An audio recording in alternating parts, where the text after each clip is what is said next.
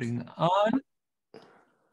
I'd like to welcome everyone to the April Electric Railroaders Association Zoom meeting. Tonight's presentation will be recorded.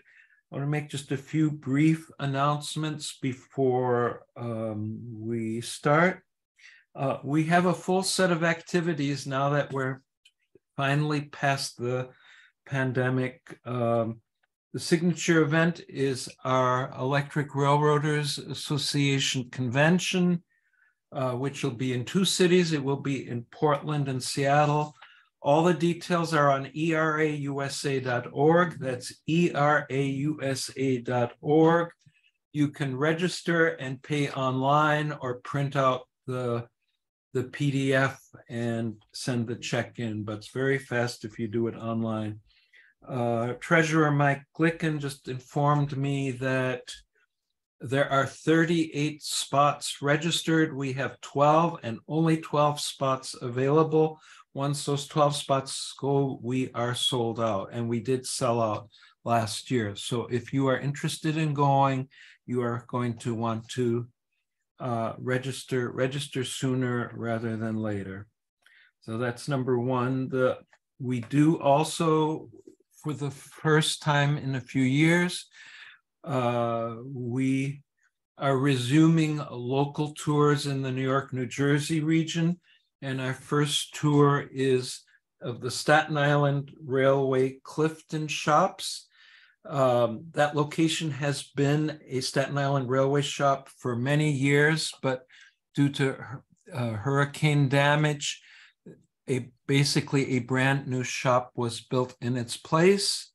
We can have 40 people on that tour, and we are currently, I have about 20 registrations.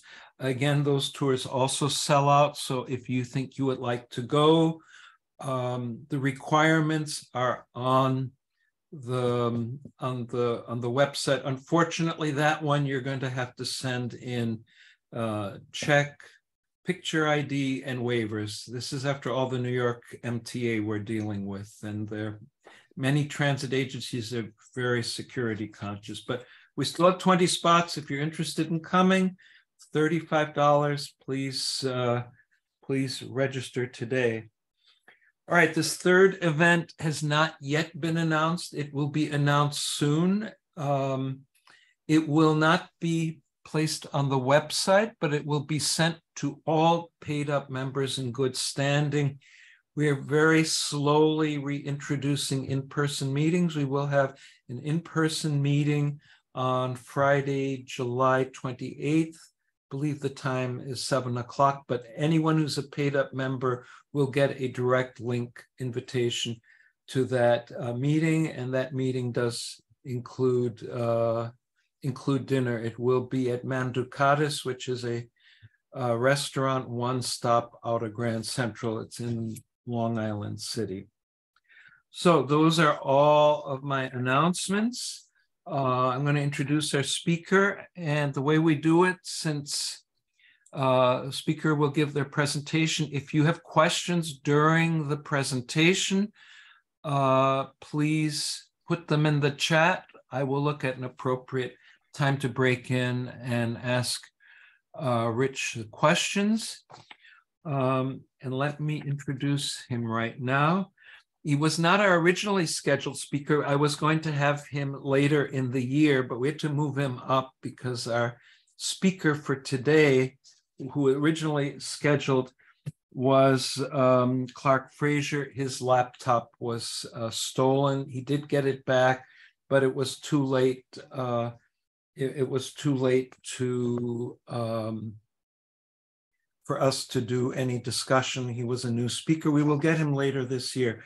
We're very fortunate to have Rich Krisak back. He last spoke to us August 2021. He is a retired Chief Operating Officer of the Atlanta Rapid Transit Authority. He is an Ohio native. His original presentation in October was on Cleveland Transit up to 1955. Today, he's going to take us on a trip called Cleveland Transit 1955 to 1975, Mobility Redefined. So as I said, that is a continuation. This presentation covers a really tumultuous period, including the discussions of, well, the opening of the rapid transit line. Oh boy, give me 1 second here. I lost everybody here for a minute here. Shoot. 1 second.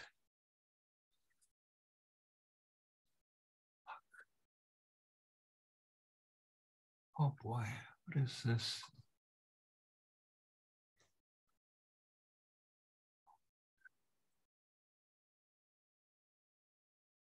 Hello, everybody here? I hear you. Yeah, we hear hold you. on. All right, I've just lost the video to see you all, so give me 1 second. We can see and hear you. You Just can try it see out. and hear me. Okay. Yes. Yep. So I don't want to log off. Let me see if I can. This has never happened to me before here.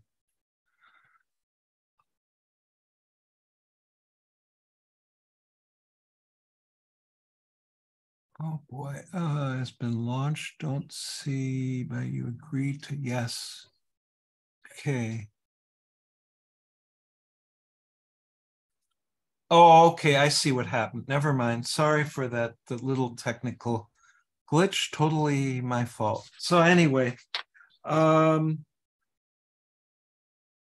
basically what you're going to see are a lot of photos during that period, 55 to 75, including a revitalized network, which included new trolley buses and motor coaches, as well as Shaker Heights. But at the time, Cleveland was the 7th largest city in the US, and a lot of Midwest cities did go through a death spiral. I think it's on its way back. But Rich's shows are always very comprehensive treatment of Cleveland Transit, is excellent presentation. And with no further ado, Rich, you can go ahead, start and share your screen.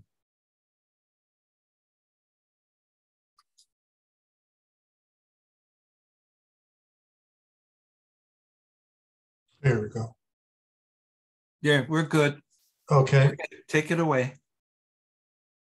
So this, I'm just to start off with this title slide, because a couple folks have asked. This is actually a rendering that was done for Pullman Standard. It was part of a Pullman Standard advertisement that was in trade journals at the opening of the airport rapid transit extension. So they were very proud of these cars and promoted them heavily. So again, the title is, we're covering 1955 to 75, and I say mobility defined, and you'll find out why mobility was defined as we step through the presentation.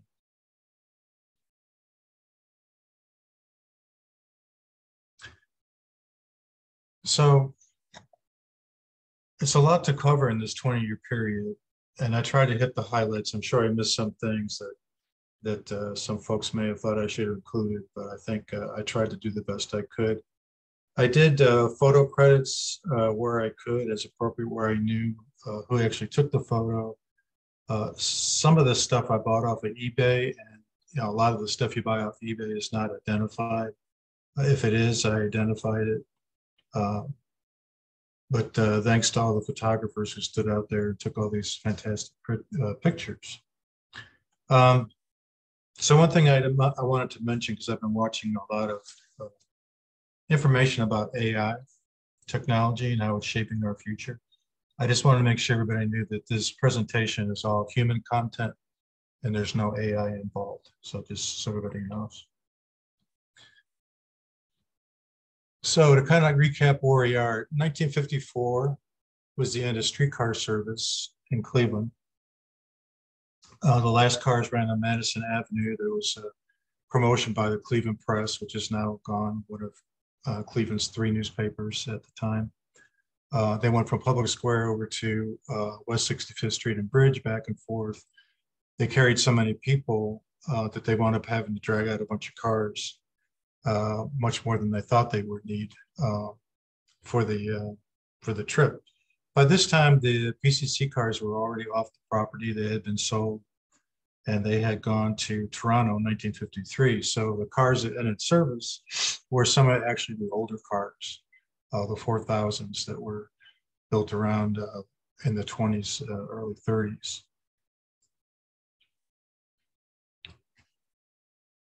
So during this period, after streetcar service was gone, the rapid transit started. CTS kind of settled into this period, kind of represented by this route map, where they had surface transportation provided by a pretty modern fleet of buses and a very modern fleet of trackless trolleys, a big trackless trolley system. We'll kind of go into that. And of course, the rapid transit.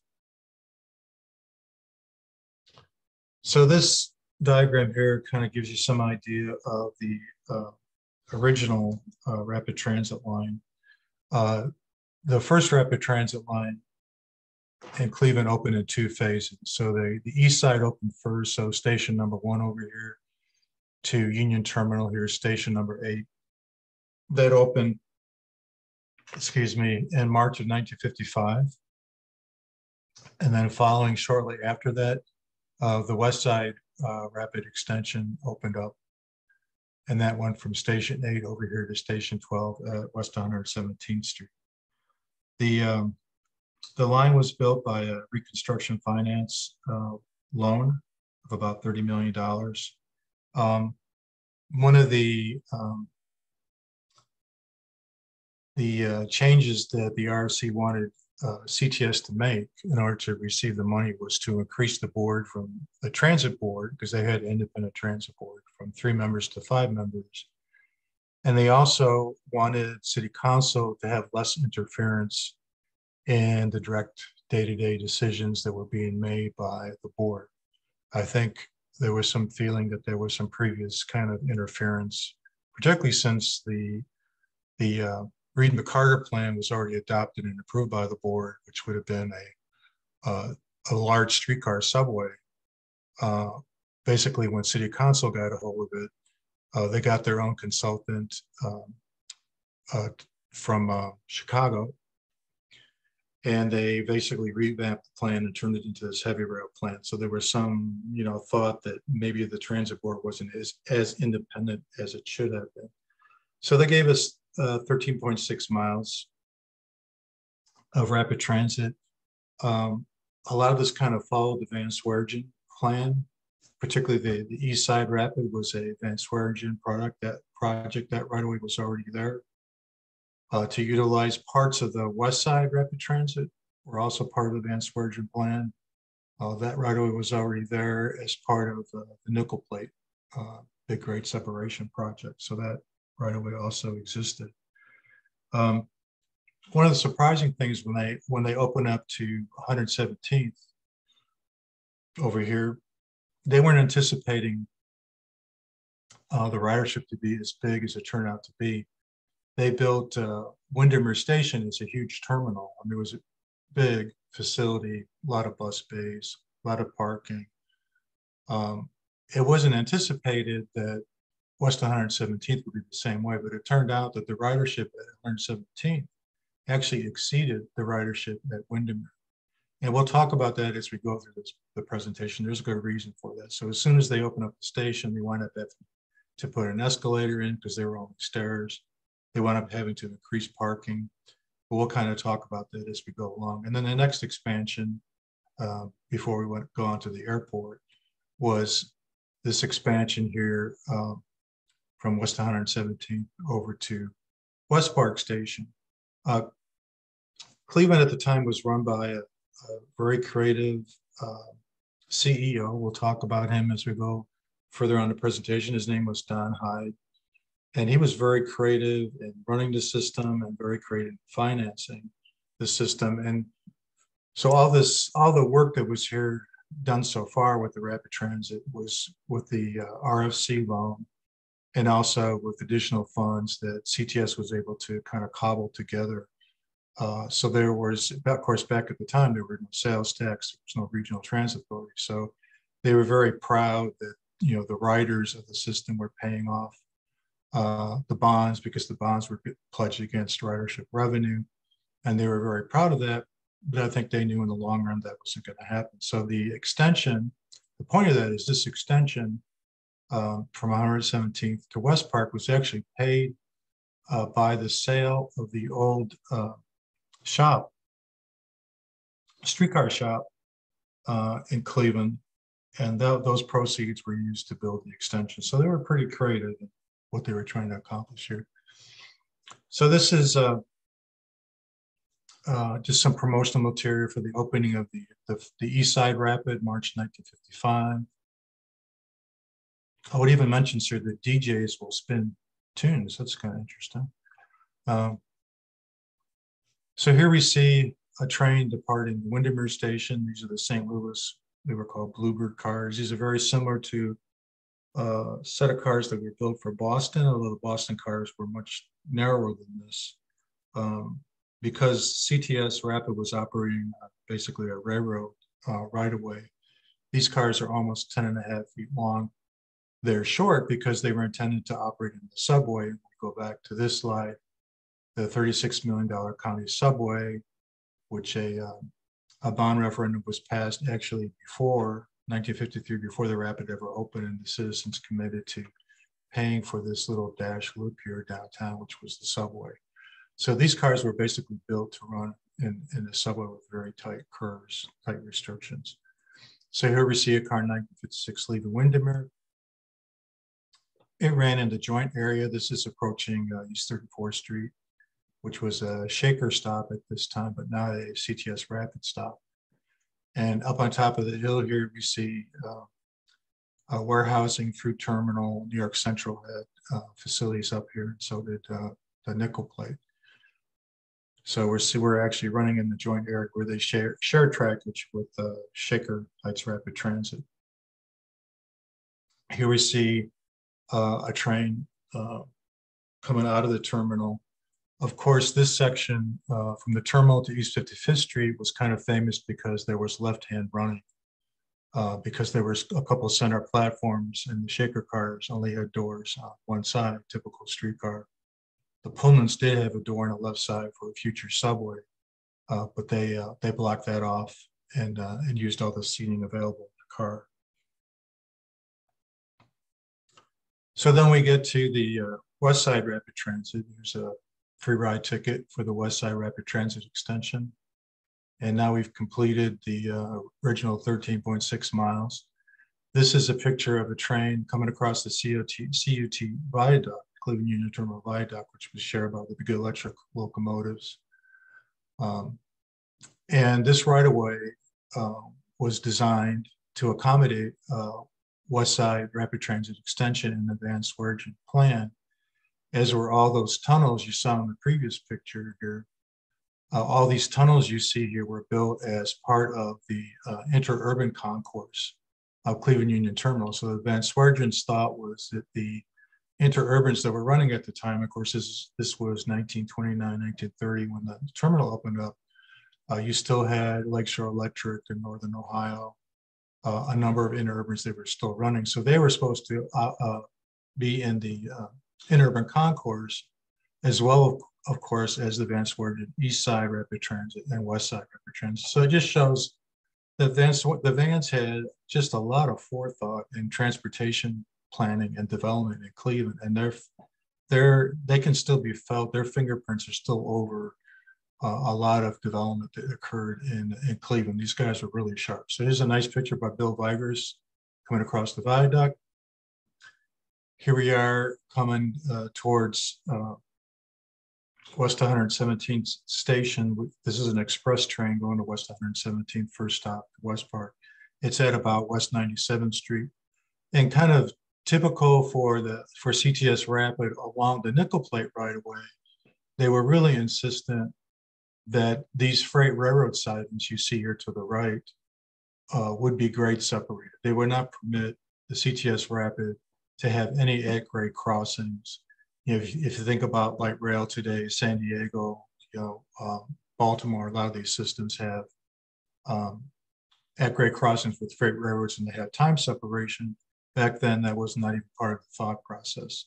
Rich, there were two questions. One from Carl Jackson, did the rapid line have regular block signaling or something else? And the second question is my question. You talk about the express. Well, this was on the west side and it went nonstop from Union Terminal to West 117? Yes. Yeah, they as they got going, because the ridership was so heavy, and they had very good service planning people and scheduling people like Bob Korak who knew their business. And so they had these series of turnback services. And as the rapid transit was extended even further towards the airport, they kept turnback service in place, for instance, at Purita Station. So they leveraged all the assets they had, and they knew their ridership very well. And so they really tailored their service. They really leveraged a small facility with a very intense operation. Yeah, so they had automatic block signals. It started at the joint area where Shaker and CTS came together. They had automatic block signals. The PCC cars had trip stops. I'm not sure I know of any of those PCC cars that actually were equipped with trip stops, but they had trip stops. They had time signals, just like say in the New York old subway system, signal system. They had time signals. They had grade signals. You know, they basically bought everything out of the GRS signal book. So they ran a very, they were able to, run 90-second headway. So it was an intense frequency operation. One question that came up previously when I gave this to Pennsylvania Trial Museum a couple of days ago was, why was it catenary? Why was it overhead? I had always thought the primary reason, it may have been the primary reason, was because obviously Shaker was overhead, but they could have run overhead just in the joint area and then gone to third rail outside the joint area, which apparently was their original thought process. But when they were constructing this, when they were purchasing the right of way from the Nickel Plate and from New York Central, they did not want to have third rail operations because they had a lot of freight industrial at the time. There was a lot of LCL freight work going on with the railroads, and there were sidings to industries across the entire length of the system. And these industries were very dependent on railroad service. So they didn't want,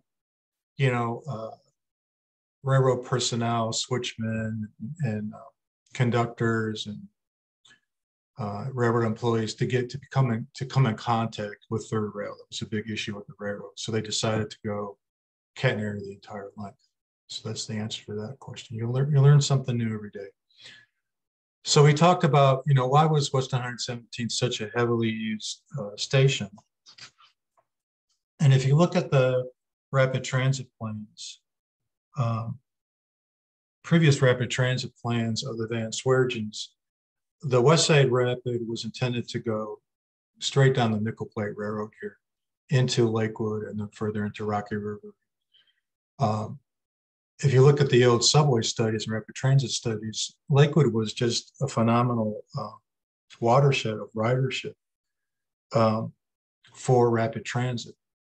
But of course, when they got around to building CTS Rapid, the Van Swergens obviously were long gone. I don't think Nickel Plate had any interest in having parallel service through Lakewood and Rocky River alongside their line, which had a lot of intense grade separation. And I don't know that Lakewood would have been that interested in it. So they really kind of skirted this huge ridership watershed. So that was really kind of a missed opportunity. All right, so here we go to West 117th Station. This was also a station that came, very close to kind of skirting Lakewood. This is a train actually going towards West Park. When 117th was running before the extension, they used it as a small yard and stored trains here. Rich, Carl has another question is sort of interesting. It says, being grade separated, did this rapid transit line have above average running speeds compared to other rapid lines? Yeah, like as a matter of fact, I had this the previous slide here. Yeah, they were able to do 8 miles in 18 minutes, which is a pretty, on the first piece of the rapid, which is a pretty fast average speed for sure. And station spacing was not very tight. It wasn't like New York subway or Chicago. They had pretty far station spacing, so they could achieve, a very good high speed and a good average operating speed. These cars were 48-mile-an-hour cars. The cars that they bought subsequent to that were 55-mile-an-hour cars. They did make a few modifications on these cars. Now that we're on that subject, the original cars were delivered with a fairly narrow pantograph head, and these cars had a tendency to kind of rock and roll quite a bit, particularly in curves. And what was happening is they were actually overrunning the catenary. So they would overrun the catenary, the pantograph would go up, tangle into the hangers. So that was an issue. So they put a larger pantograph on the car, bigger pantograph head. And they had issue with the brakes. Now, these cars were PCC type technology cars, kind of similar to Chicago, but no track brakes and air systems. Of course, Chicago cars were all electrics. So these cars did have air. So now we go on to the opening of the West Park branch. And again, the West Park branch was financed by the sale of Harvard Yard. It was about $8 million to build that 2 miles. So the original terminal station was to be called West 143rd and Lorraine. This is kind of a neat story I found out just recently. It's amazing when you are putting these presentations together, you're doing research, the stuff that you find. So what I found out was Bill Vigris actually sent a letter to Don Hyde suggesting that the name of the station be West Park rather than the 143rd and Lorraine, because West Park was a New York Central Railroad station site, and it was also the name of the village, West Park. That part of Cleveland is called West Park. It got its name from the village, and he thought that was a much more appropriate name for that station than 143rd and Lorraine. And because of that, he got to actually ride on opening day on the train with the mayor and other dignitaries. So it was kind of neat. So here we are, the Rapid Transit Extension.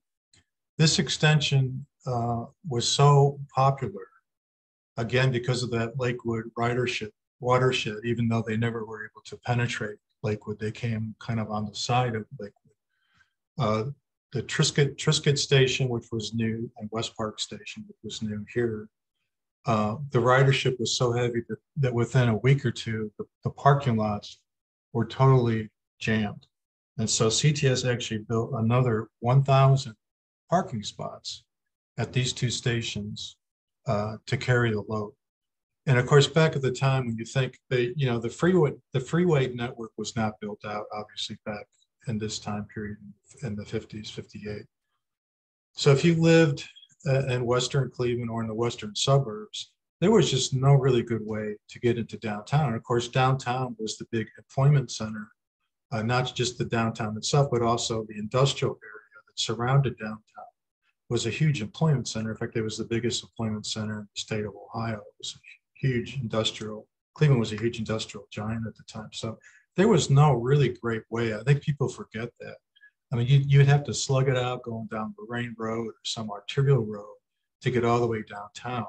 So the Rapid was just a huge time saver for people that lived either on the east side or the west side. It was just a boom. So when the West Park extension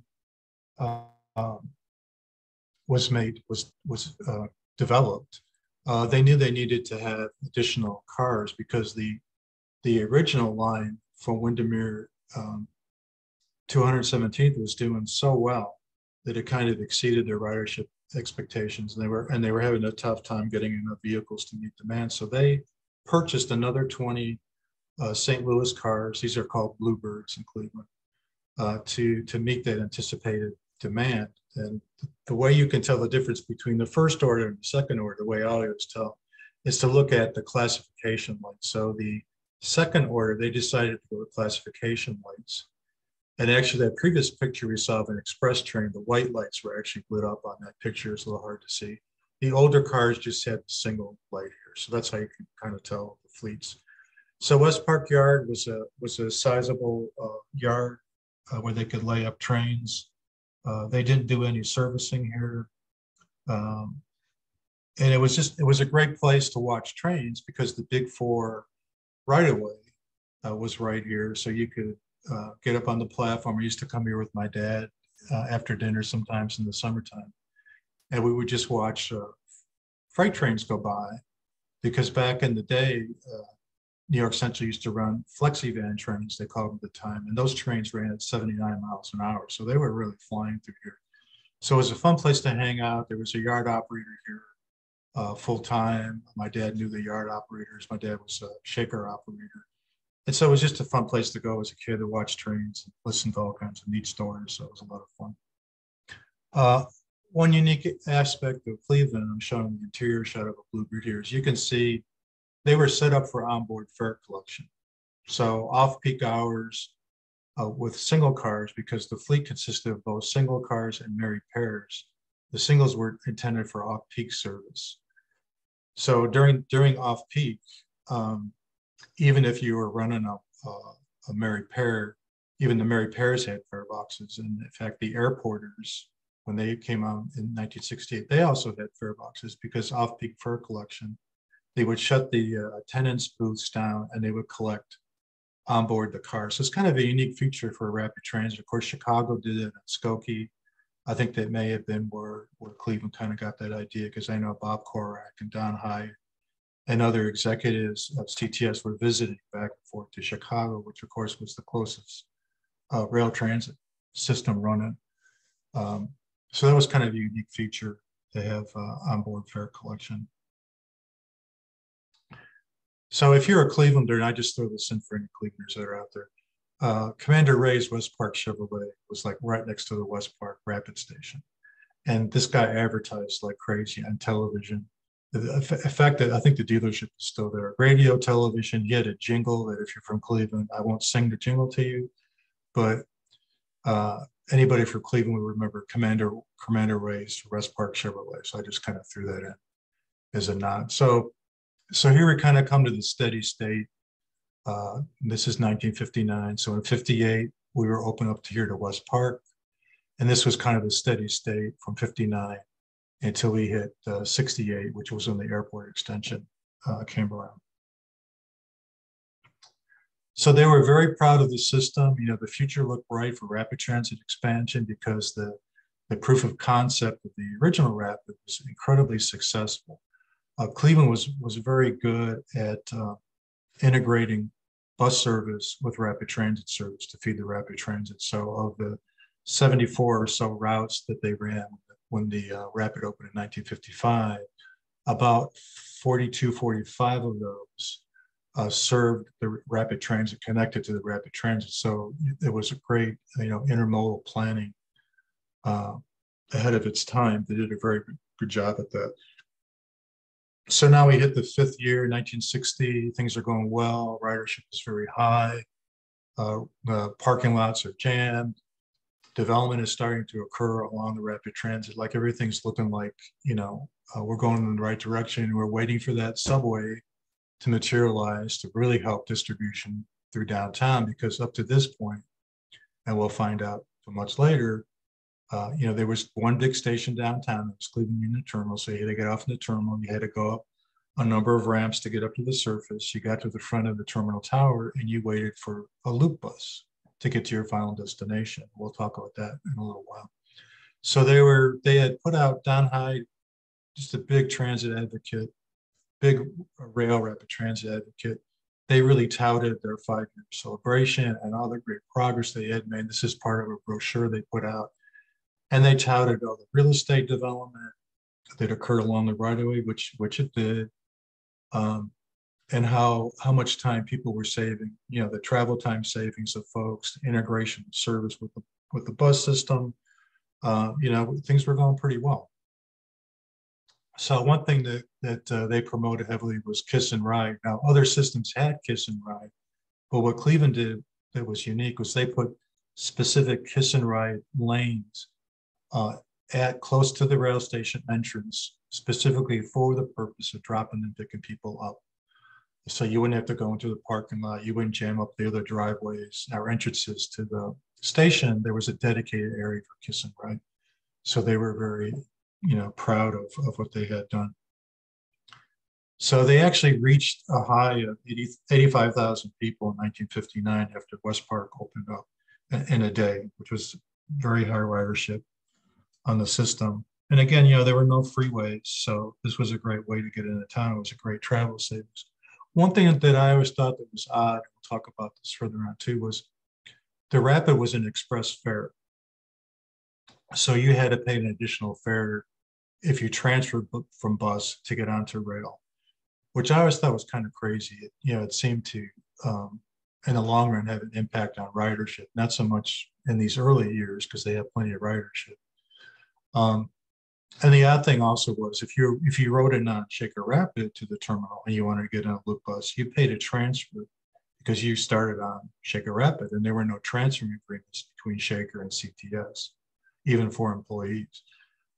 So you had to pay another fare to get in a loop bus. So there were some deterrents there in ridership. So they treated this as if it was a freeway flyer or an express bus, and so you paid an upcharge on your fare.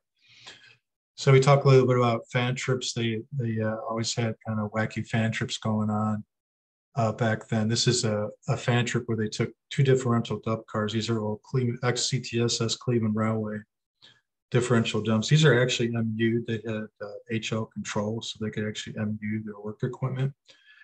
And they put wood benches inside the differential dump, and they let people ride around. And between revenue service trains and a differential dump car, and walk around the right of way and take photographs. It's hard to imagine, having been a CEO of a system, somebody asking me if they could do that. Insurance and liability would just be a killer to do any of these oddball kind of fan trips anymore. Another one they did, this is a picture from Bill Vivers. They used a line car on a fan trip to put it out with fans. And this is an old center entrance 1200 car that they converted to a line car. So this was a center door car, similar to the vehicles that Shaker Heights ran, but they converted it. They should do kind of a sweet job converting this thing to a line car. So now we go on to trackless trolleys. And the Reed-McCarter plan would have retained about 17 streetcar lines.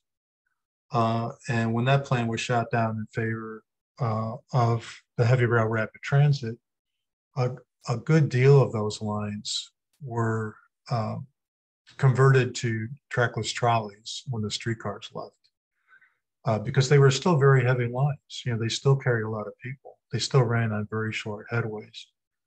Oddly enough, Euclid Avenue, which was the heaviest line in CTS, and even was the heaviest line when I was a traffic checker in 1979, 78, they were still scheduled for 90-second headway.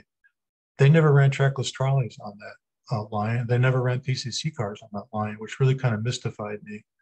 I don't know if they thought the rapid transit would carry some of the burden of the ridership, although the rapid, as we'll see later on, it was in the CUT right away. It was probably, a half a mile or more from Euclid Avenue, which was the heaviest line in the system.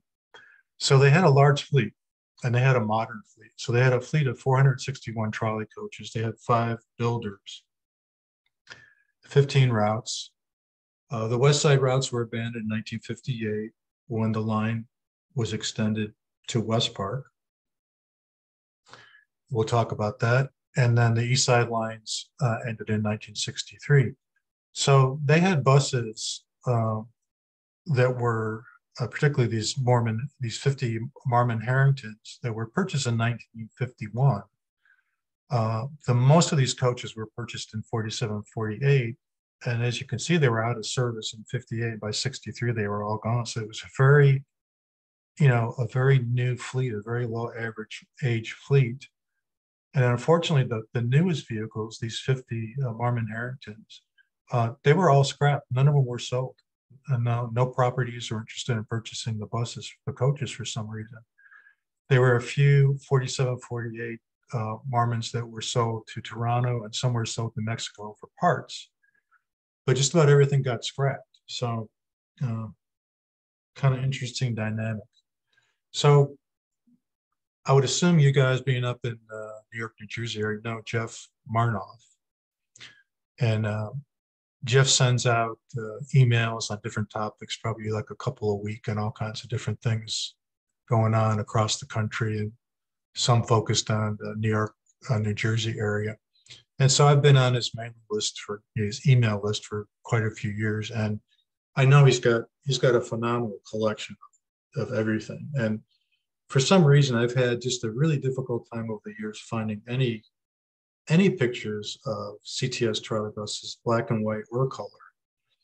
My dad took a few, but I think he may have, well, he started having kids and he started kind of lost a lot of interest in getting out chasing streetcars, trolley coasters around. But so I asked Jeff, do you have anything? And sure enough, Jeff came up with these fantastic pictures.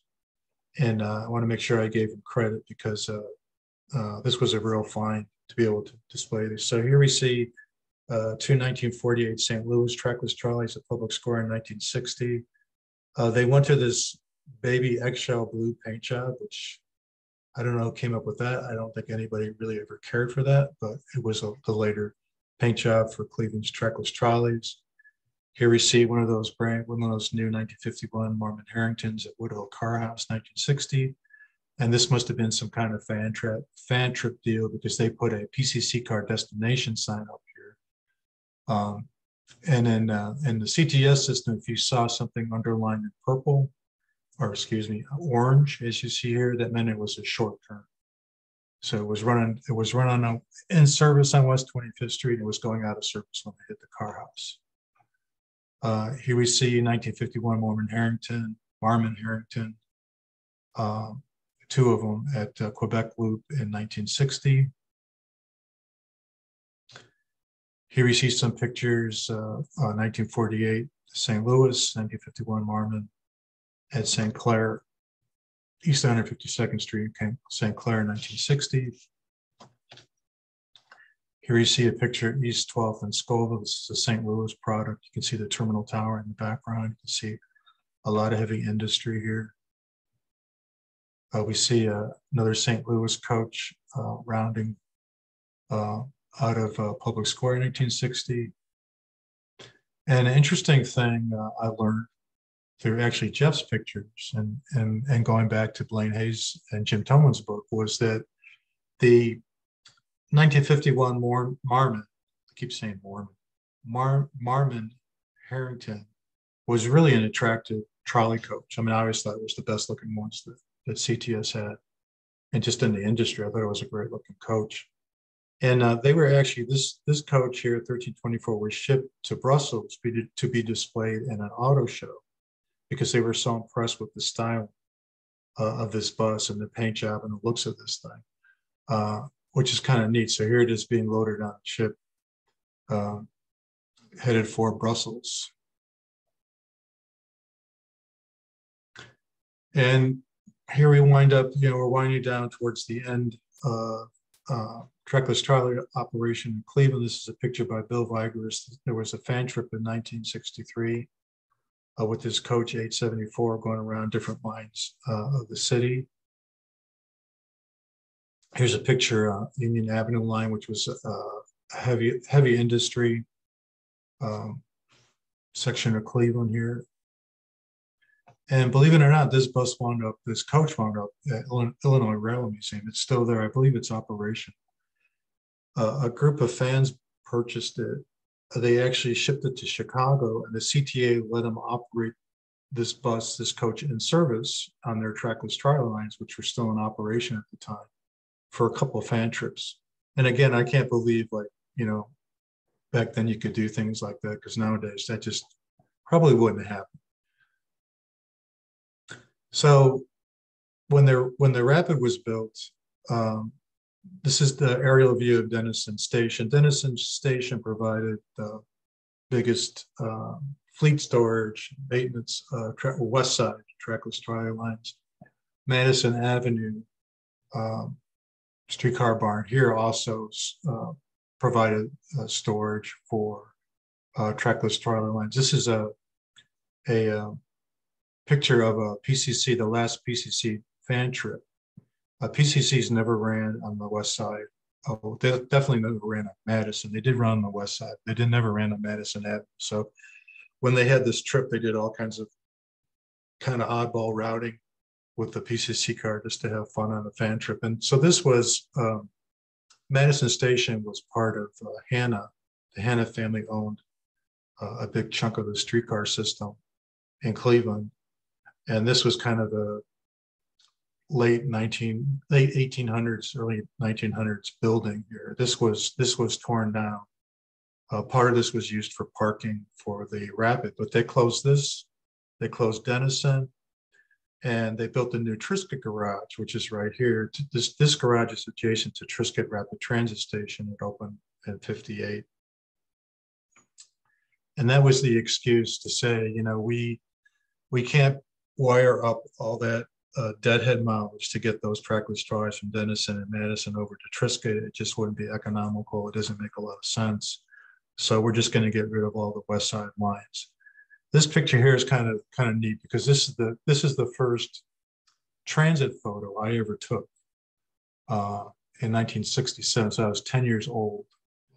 Triscuit Garage was not that far from my house, so I went over here and took a couple of shots of the bus garage. So this is kind of a near and dear picture to me. This is the first transit picture I ever took.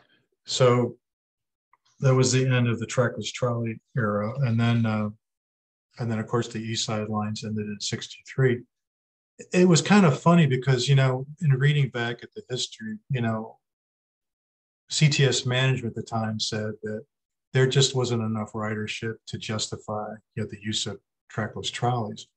But when I think of the headways they were running on these lines, even when I was a traffic checker, I mean, these were heavy lines that these trackless trolleys were running on. It's hard to imagine that they didn't justify the utility of a big trackless trolley, but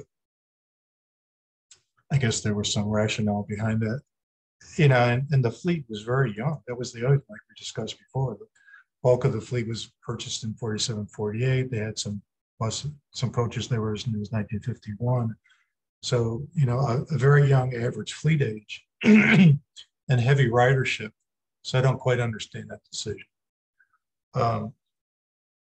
CTS had a very nice bus fleet. They made major investment in buses. Once they kind of threw out the Reed-McCarter plan, which would have resulted in a fleet of about between 300 and 400 PCC cars running in about a 200 block subway east and west from downtown, about 100 blocks in the direction. It would have taken all the streetcars basically out of the heaviest congested corridors in the city, which made a lot of sense, kind of like Philadelphia did or Boston did. It would have made a lot of sense for the city. But when they decided to not go in that direction, they made big equipment purchases of trackless trolleys and then diesel buses. They really embraced diesel buses as the way to go. And so here we see a 1954 General Motors bus. This is on Euclid Avenue downtown. And they were actually the second system in the United States to get new look buses. Washington, D.C. Was the first system to get new look buses. And they were the second ones. They purchased 100 buses. These were air-conditioned buses, which for the day, 1959, you know, was kind of unusual to get into air-conditioned buses at that time. So this was a big deal. This is a page out of the CTS 1959 annual report. They were very proud that they could purchase these buses. And those folks that had been around transit agencies for a long time or worked for transit agencies years ago, back in the day, as they say, we used to have equipment replacement funds that were part of our normal budget. So every year, every fiscal year, there was money put aside for equipment purchases. And that's how CTS was able to purchase these vehicles. There was no federal funding. You know, the city, the state wasn't helping them. They were using money they had received from revenue and their equipment replacement funds to leverage bonds to purchase equipment. Nowadays we don't do that. So, we run our buses into the ground, and then we go begging on our hands and knees to the board to purchase buses. And then we start resulting in these 200, 300 plus procurements of buses, which I lived through in Atlanta.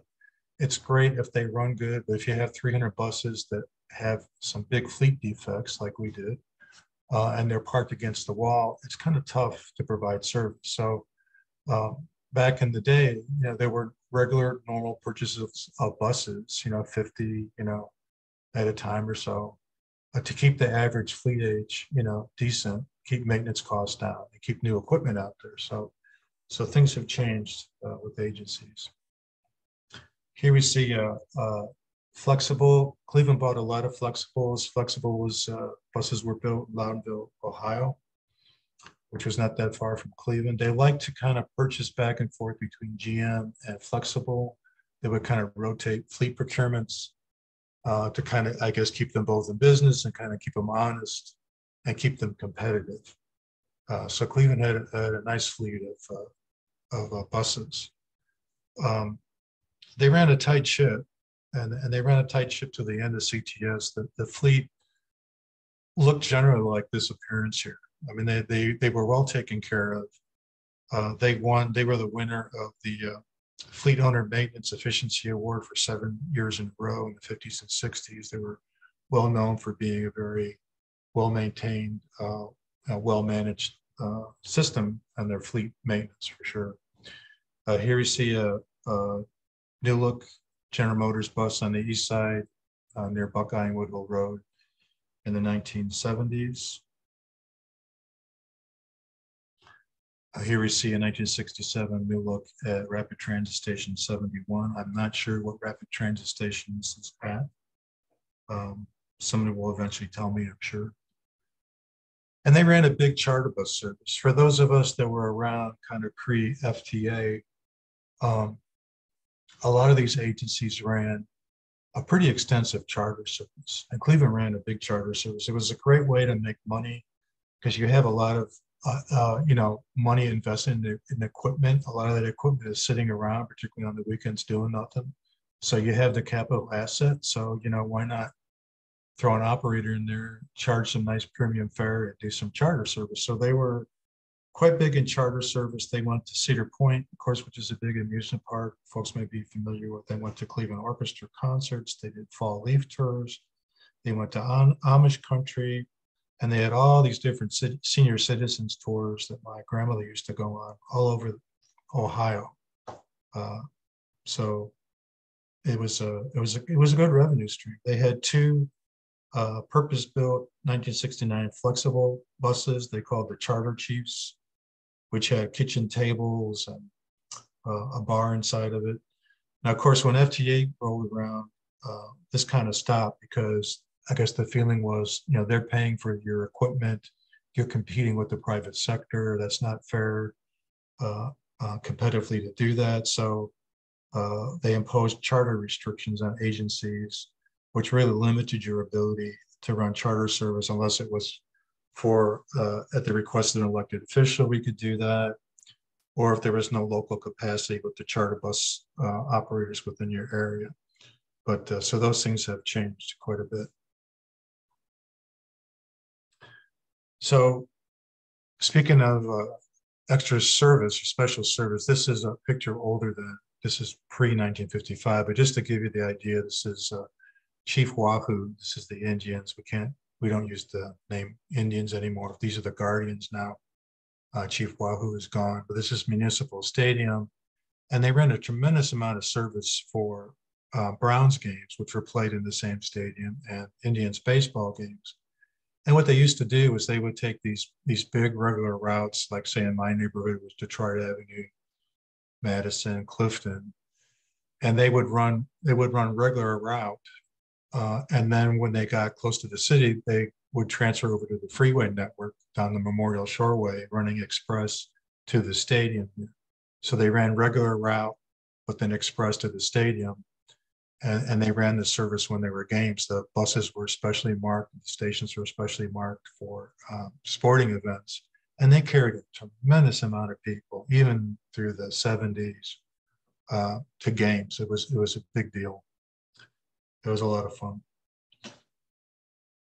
So kind of an early consolidation attempt was made by CTS to purchase other bus providers. And here's a number of them they purchased between 1955 and 1975. So we have Lakewood Rapid Transit, 1954. Picture on the right is of the Lakewood Transit Bus Garage, which is at Atkins and Lakewood, a couple blocks over from where I grew up.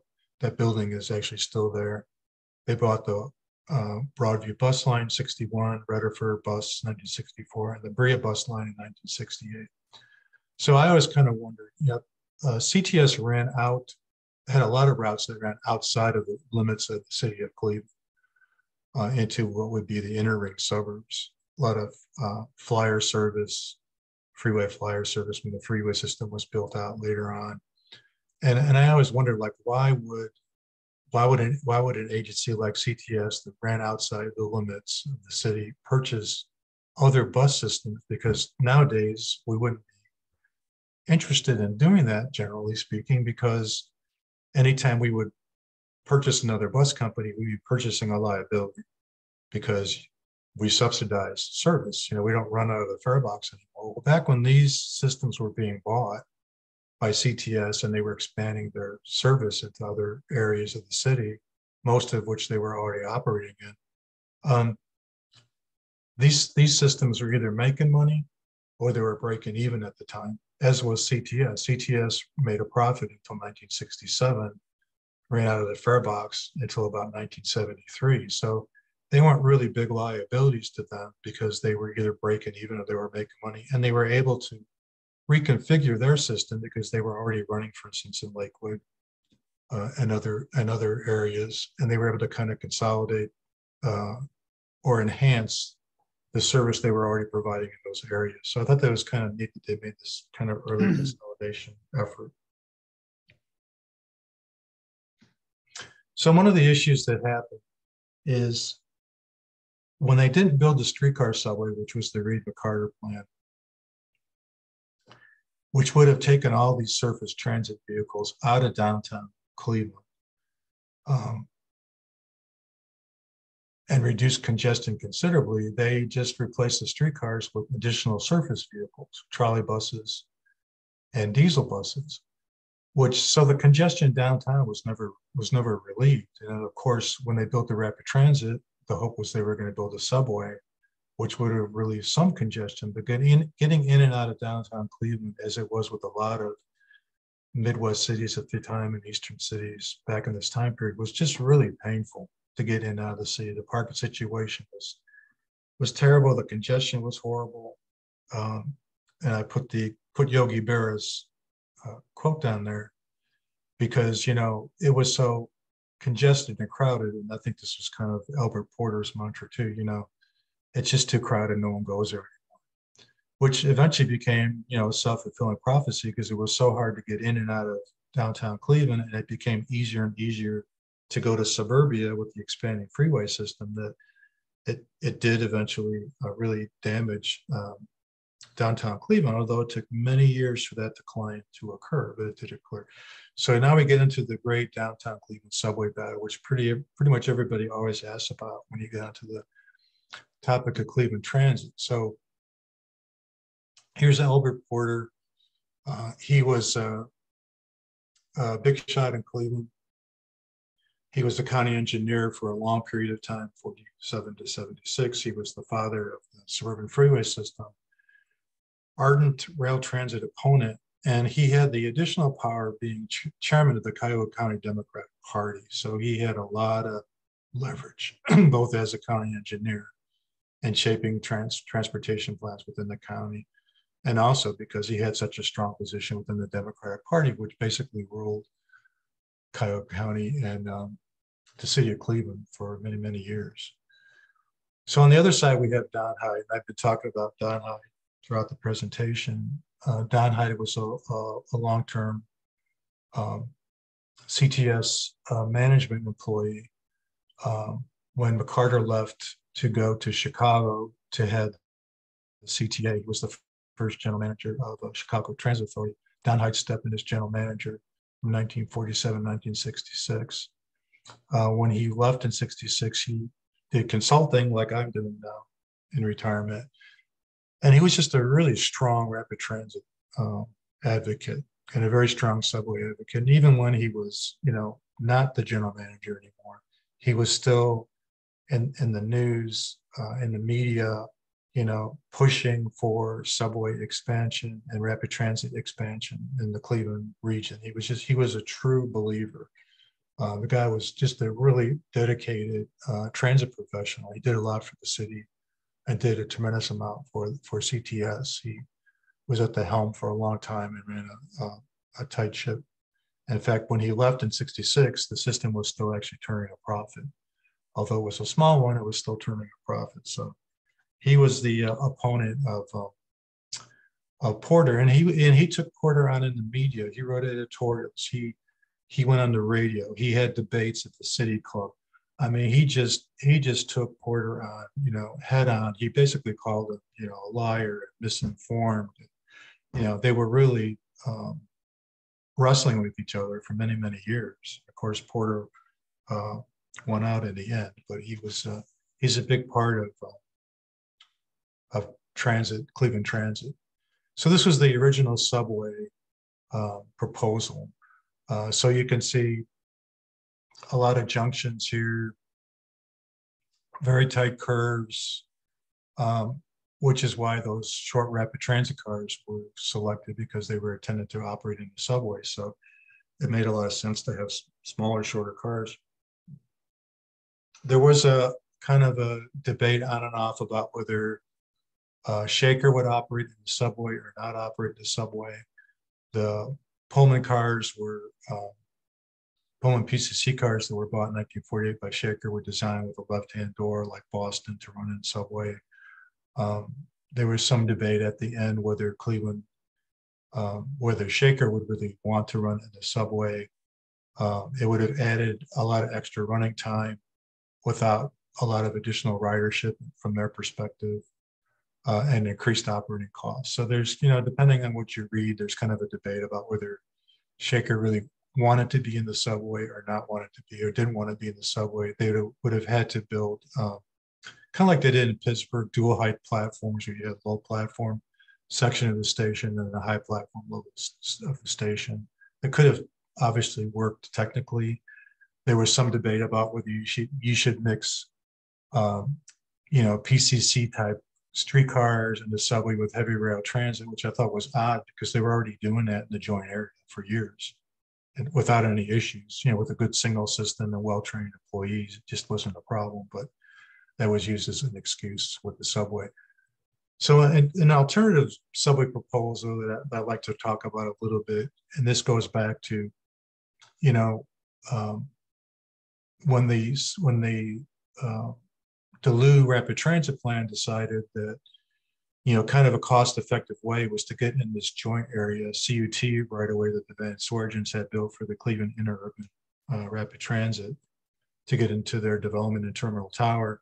It was cheap to build at grade and build in this joint area with Shaker. The real ridership was up here on Euclid Avenue, where you see this dashed line. That was the heaviest streetcar line, heaviest bus line, probably still is one of the heaviest lines in Cleveland. The dual hub corridor BRT projects sort of kind of runs on a lot of this area down Euclid Avenue, so that ridership has always been there. So one of the proposals was not only to build the downtown loop subway, but to relocate the CTS rapid transit up onto Euclid Avenue in a subway, which is where it probably really should have been in the first place. And then Shaker would have just continued to use the right of way into the terminal. And then CTS would have, rapid transit would have used the Euclid subway and would have run through this downtown distribution subway, which Shaker could have run into had they wanted to do so. So in 1955, they decided to do another study, the county, the one of the multitude of subway studies that were done in Cleveland to see whether it was really still a good idea or not to build the subway. So they did some neat station renderings of the firms that worked together, this Prager letting Duluth is of course Charles Duluth, which was the big rapid transit highway guy in Chicago. It was his firm. Here's a rendering of what could have been a station at East 13th and Euclid Avenue. This is a stack station, just kind of neat. We have one stack station in Atlanta on the east-west line. This is a station East 9th and Huron. This is a rendering again from the same operation and feasibility study of 1955. So in addition to doing the study, Porter thought, well, we really need to go out and do a scientific survey of people who are actually riding transit to see whether they would actually use it or not. And we'll kind of take a look at that at the same time we're doing this study. We'll kind of do a double check here, So he decided to do this scientific survey, hand out these cards to riders to determine, whether you would use this thing or not. Why are you riding transit in the first place? All that kind of stuff. So they hired case tech students to go ride on transit vehicles and do the survey in 1955. I've never seen any comprehensive results of the survey. If they were positive, I'm sure Porter would not have wanted to share that with anybody particularly. So I never really have dug up anything about the results of the survey. But the decision wound up in this December 16, 1959 meeting with the county commissioners, 3 county commissioners. So the guy on the left here was a Republican commissioner that was not in favor, that was opposed to the subway. He was an existing commissioner. The guy on the right was a Democrat. He was in favor of the subway. The poor guy in the middle here, looking all dejected. Well, the guy on the right probably looks even worse. He was a young commissioner. He was a Democrat. The reason I bring up the party again is because Porter was the chairman of the Cuyahoga County Democratic Party, and I'm sure the guy in the center, being a young commissioner, young politician, I'm sure he must have strong-armed him to some degree to realize the error of building a subway for Cleveland. So he was the deciding vote. He voted against the subway, and that pretty much just put the subway plan. That was the death of the subway. So unfortunately, it never took off. It never was revived again.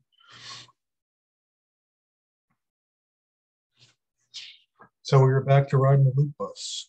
So again, you had a transfer in the lower levels of the terminal, get up here to the front of Cleveland Union Terminal and load on these loop buses. Now you can imagine, I remember this, not only as a kid, but when I was going to university, and I was a traffic checker too.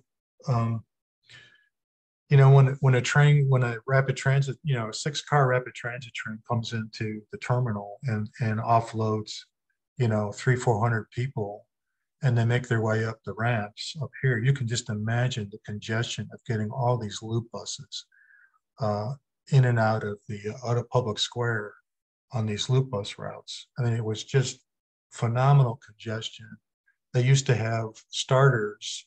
They would open up the back door of the bus. They would have a small fare box, and they would also take transfers from folks who didn't have transfers, like shaker riders who needed to pay a fare. And they would load these buses through the back door and the front door, and the starter would blow a whistle, and then the buses would take off. It was just a phenomenal, really heavy bus routes. It was a tough way to provide distribution through downtown. So that's kind of the subway story. So the next battle was really for rapid transit expansion, and it's my way or the highway. That's pretty much Albert Porter. So we kind of go into that next discussion. So this was and this is actually out of the 1955 plan, freeway plan. The dash lines here show the rapid transit extensions that were proposed for the existing rapid transit, which is in the dark here, going to West Park and then over to Windermere. These are the Shaker Heights. This is the Van Aken line down here. This is the Green Road line here. So if you took this diagram and you overlaid it on the Van Swergen's plans, it's pretty much identical, very close. And if you actually took this and you laid it out on top of the interurban network that served Cleveland, it's very close to that as well. So it just kind of shows you that the arterials, the transportation corridors are the transportation corridors, still are the main transportation corridors. So really Don Hyde and CTS, their vision was to really build out everything you see here in the dash lines and the subway. Had that occurred, Cleveland would have had a hell of a good transit system, and they would have been less reliant on a lot of surface bus transportation and really congested corridors. They would have had a hell of a system. And Cleveland was kind of uniquely situated to be able to build this out because there was a lot of available right of way, because there was so much railroad traffic in and out of Cleveland. Major, what we would call class 1 railroads today that came in and out of Cleveland. So there was a lot of right of way that was available to build this. And it would have been quite a network. So really not much of anything that you see here, except for the expansion to the airport ever occurred. And the reason it didn't, of course, was because the highway system expanded. And there was just this competition between highway folks and transit folks, which I thought was interesting when I read the 1955 report, because it says something quite different in here. So first, we decided to do this very scientific report. We actually had computers back then. We collected data. We used punch cards. I still remember using punch cards in the 70s when I was going to university. And we had this very attractive lady that collated things and sorted things and tabulated things around the computer. So we knew this was a very scientific, analysis. And actually it was a very good analysis. If you go back and read the report, you look at the data, you look at the ridership, you look at the network that they were proposing, it made a lot of sense. It really did. And it still probably does, to this day as well. But one of the things I found in the report that I thought was really interesting, and again, Delu was involved in this report. Of course, Delu was the big Chicago developer of freeways. And Delu was if you look at Chicago, Dan Ryan Expressway, other freeways, in Delu's mind, he saw that rail, rapid transit, and the freeway system could work together. And that was one of the conclusions of the report, was the proposed rapid transit system, you can see highlighted in yellow, and the proposed freeway system complemented each other, and together could provide a well-balanced transportation for Cleveland and the metropolitan area. And so they saw the rapid transit, if you kind of look at the stuff below here in the last paragraph, they kind of saw the rapid transit as during the peak hour, the most congested hours of the day, really diverting a tremendous amount of automobiles off the freeway network onto the rail system, and then of course out of downtown. It just makes so much logic, it makes so much sense, but obviously it didn't make sense to the right people, because they saw this as, particularly in Porter's mind, and I'm sure others, they saw rapid transit and highways as being not being complementary at all, but being at odds with each other. It was kind of an either or proposition, either do the highways or we do rapid transit expansion.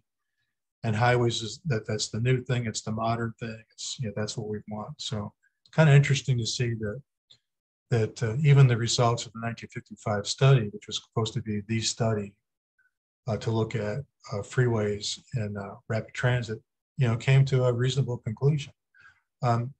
So back in 1944, this was the original freeway plan for the city of Cleveland. And as you can see, there wasn't a lot kind of slicing up the neighborhoods. The freeway system kind of went around Cleveland, not necessarily through the urban core, cutting up neighborhoods within the urban core of the city. But that's not what happened because the freeway plan, this is actually a traffic flow map, but you can see these are the proposed, this is the proposed freeway system here on the east side and the west side. So a big urban freeway network that would have just and did decimate very strong middle-class working neighborhoods, as well as some, middle-class affluent neighborhoods were affected by the freeway system as well. But this was the idea, to build this system out.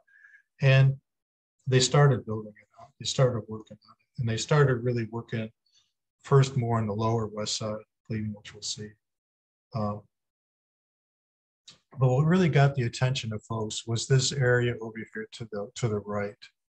And we'll kind of talk about that. So what you see in red here was the freeway system that was going to be built on the east side of Cleveland, which would have really just sliced through some really solid inner city neighborhoods that were still hanging in there. They were lower middle class, working people, a lot of still ethnic neighborhoods of, Polish people and Hungarians and good sized neighborhoods of African Americans. They were just, they were hanging in there, working class people doing their thing. And then it also cut through some of the best areas of the city, including Cleveland Heights and Shaker Heights, and University Circle, which is still a very prominent area of the city, a cultural area and a big medical facility area. It would have just sliced up this entire section of the city. And so that really got the attention of a lot of people. But again, they had already started kind of here on the west side building freeways. So that work was already going on. So it motivated, here's kind of a bit better snapshot. You had the Heights Freeway, the Leaf Freeway, which was north and south. You had the Clark Freeway, which is an extension of the freeway from the west side cutting into the east side. And of course, the outer belt down here, which was going to be built anyway, that really wasn't necessarily cutting up the inner cities. But I think people saw as the west side freeway system was implemented, and I lived in the not lower west side, but I lived in West Boulevard area of Cleveland, and my neighborhood was just absolutely torn up by the freeway system and separated. And then when I moved out to Lakewood, unfortunately, the same thing happened to us when we wound up in Lakewood. Our neighborhood got torn up for a freeway system as well. So one of the concepts, believe it or not, I know this is kind of hard to see, but in the middle of this rendering, this is Shaker Heights Rapid Transit. So one of the concepts was to actually put the freeway into the rapid transit right away up to Shaker Square and then through Shaker, through that beautiful, if you've ever been to Shaker Heights and between those, it's just beautiful mansions and big properties and beautiful neighborhoods and landscaped areas and parks. This is kind of, I think this is to represent St. Luke's Hospital over here on the left, I think. So that was actually one of the right-of-way alternatives that was looked at. So one of the things that really kind of triggered a lot of opposition to East Side Freeway construction was that one of the freeways would have gone through the Shaker Lakes. And Shaker Heights has this series of lakes that are really beautiful recreation facilities and just a wonderful park system to be part of. And so one of the freeways was actually going to go right through this lake. And this is Horseshoe Lake in Shaker Heights. Albert Porter called it the Little Duck Pond. And that made a big splash, not just in the Cleveland area, but actually nationally. Became a symbol of the appetite for freeways, just gobbling up, every piece of open right away they could get their hands on. So this was kind of a rallying cry for folks. And you started seeing, editorials like this about how freeways are just gobbling up our homes and property and lakes and landscaping and parks. And, enough is enough here, where this is really kind of destroying the city, which it did. And so that was kind of a rallying cry for a lot of folks. And then one thing that occurred at the time was Carl Stokes became mayor. He was the 51st mayor of the city of Cleveland. He was the first African American elected to any top 10 major US city. Of course, Cleveland was like seventh at the time. So this was a big deal for Carl Stokes to be elected. And the thing to keep in mind at the time, doing my research was, I mean, Cleveland today is predominantly majority African American city. Back then, Cleveland population was about 38% African American. So there's no way Carl Stokes could have got elected without having a lot of what in Cleveland we say ethnic populations, which is the Slavic population, Slovaks, Hungarians, Czechs, those folks supporting him. And he had tremendous amount of support from the business community. So here you had this energetic young guy, young kids, young family, well educated. He was a product of Cleveland. He grew up in the projects in Cleveland on the east side. His father died when he was very young. He dropped out of school. He went to work to support the family. He pulled himself up by his bootstraps. He got an education. He got a law degree. He opened up a law firm. And, he was really very well liked by the business community and by the general population of the city of Cleveland. So the reason we bring him up is because he stopped some of this madness. And I think by this point, they could see the destruction that was occurring on the west side of Cleveland because of the freeway construction. And Carl Stokes and others, and we'll go through some of the others, got involved and said, really, enough is enough. We're not going to be destroying the whole fabric of the community to provide rapid transportation inside out of Cleveland, because how much is Cleveland is going to be left if we pave the whole thing? And, what's going to happen to downtown? We make it easier for people to get all over the region, and we're going to just dilute our population. So he was very opposed to building the East Side Freeway system. He was a great communicator. He could handle the media very well. He was a smooth guy. He looked good on camera. In fact, he became a reporter in New York, I think for NBC, later on in his career.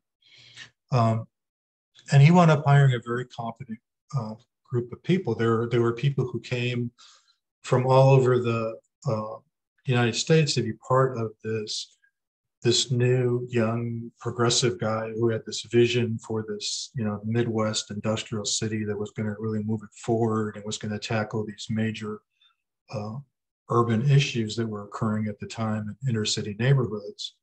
And so he built a cabinet of people that were incredibly talented in finance and administration and planning.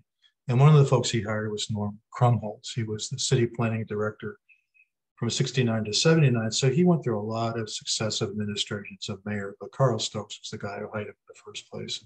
He eventually became a university professor at Cleveland State, which was my university in 79. I was gone by that time.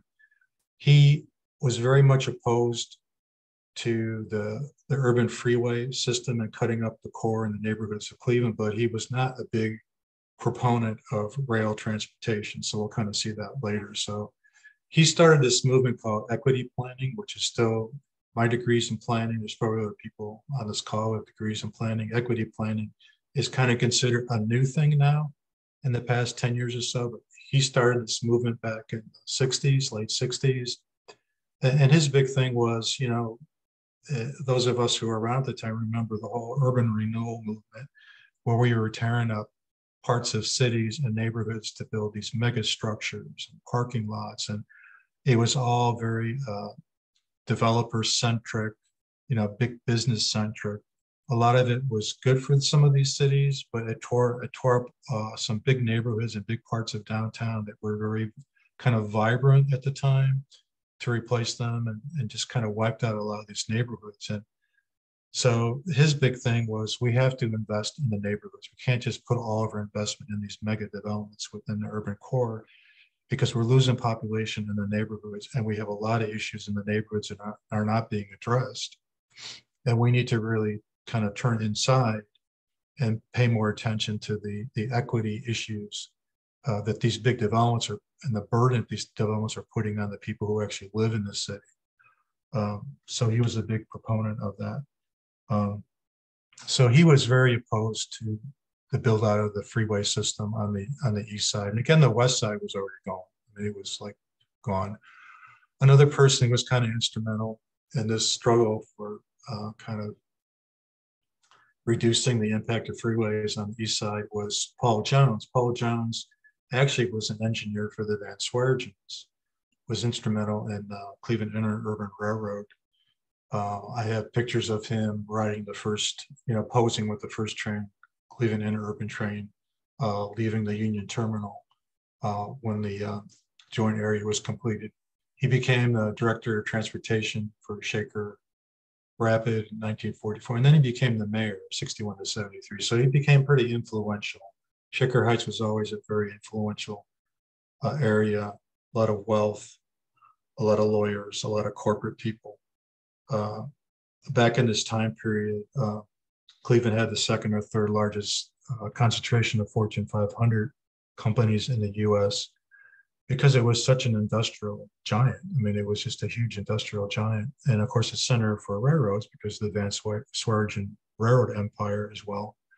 And it had the second highest concentration of corporate lawyers, apparently, I read, in the US next to New York City. So it was a big prominent city, and this guy was from a very prominent suburb, and he was against, obviously, cutting up his city with freeways. There was also a local groundswell of some ladies who were in women's clubs in Shaker Heights and Cleveland Heights who kind of banded together, created a grassroots effort to get the attention of politicians like Stokes and Mayor Jones and others at the state level to stop this madness and to not cut up Shaker Heights with freeways. So there was also a grassroots effort that really caught the attention of politicians who really felt like they needed to take some action. So that was a positive kind of grassroots effort. And then, of course, Governor Rhodes also got in the mix of things. So we used to call him Governor Rhodes. You can see in yellow there, like Rhodes, R-O-A-D-S, because he was a big freeway proponent across the entire state. He was a big highway guy. So he would have more naturally been on the side of freeway construction. He would generally not have been opposed to it. But since he was running for election, he needed the votes of the prominent folks in Shaker Heights, the prominent Republicans, to get him in and keep him in office. So he took a natural kind of stance to oppose the construction of the freeway network on the east side. So in the long run, the movement to kill the east side freeway network was successful. So you can see here in this modern view of the freeway network around Cleveland, the east side has no purple blue coming through this area. These are just arterials in red. There's no freeway system here cutting up the east side of Cleveland. My side of Cleveland, the west side of Cleveland, you can see got cut up pretty severely by freeways. And the mayor before, Carl Stokes, Locher, and others were around, and I've read were really regretted the decisions that were made and that the fact that they didn't oppose it as more severely than they did, because it really hurt an area of the city that was already struggling to begin with. This lower west side of Cleveland, again, was a lot of working class people. They were just hanging in there and keeping the city still as a pretty vibrant city, but it just really sliced up the west side. And I come from Lakewood here, so the freeway came within about, when my parents were looking for a house, the realtor said, "Oh no, that freeway is not going anywhere near here. It's going to be over in Cleveland. They're not going to touch Lakewood." So we buy the house, and sure enough, like 6 or 8 houses away from us, they're building the freeway system. My parents really struggled with, my dad was a city kid. My mother grew up in the city. They wanted to stay in the city. They did not want to go to the suburbs. It was a very hard decision. We had a whole culture, a society that we were part of, our church, our school, uh, our shops, our bakeries and all that. We were very comfortable in our neighborhood on the west side here. We were kind of in this Denison, West Boulevard area, which I really can't show very well on the map. This is Denison here. So it was a painful decision to move out of Cleveland to get to of course, it was an inner ring suburb. We didn't move away out to Westlake or Avon or anything, 20 miles out of the city. My dad would have never done that.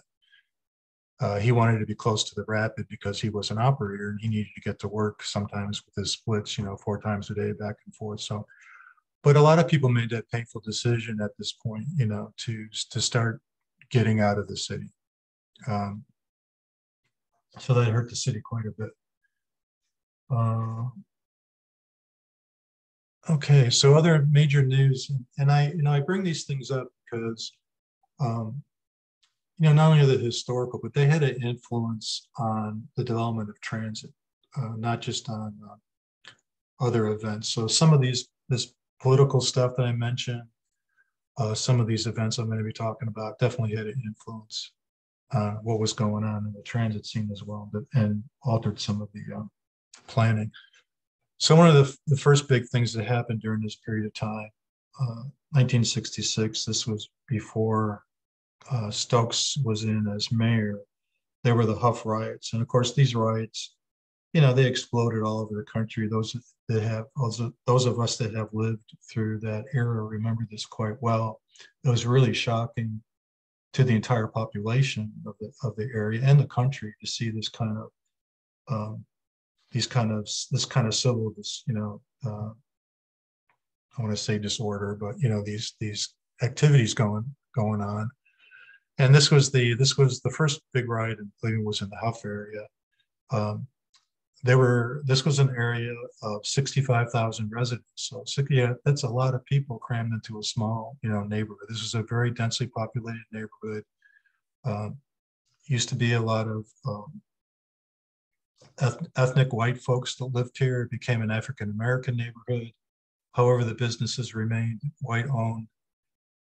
There were no parks or recreation facilities. The schools were just crap.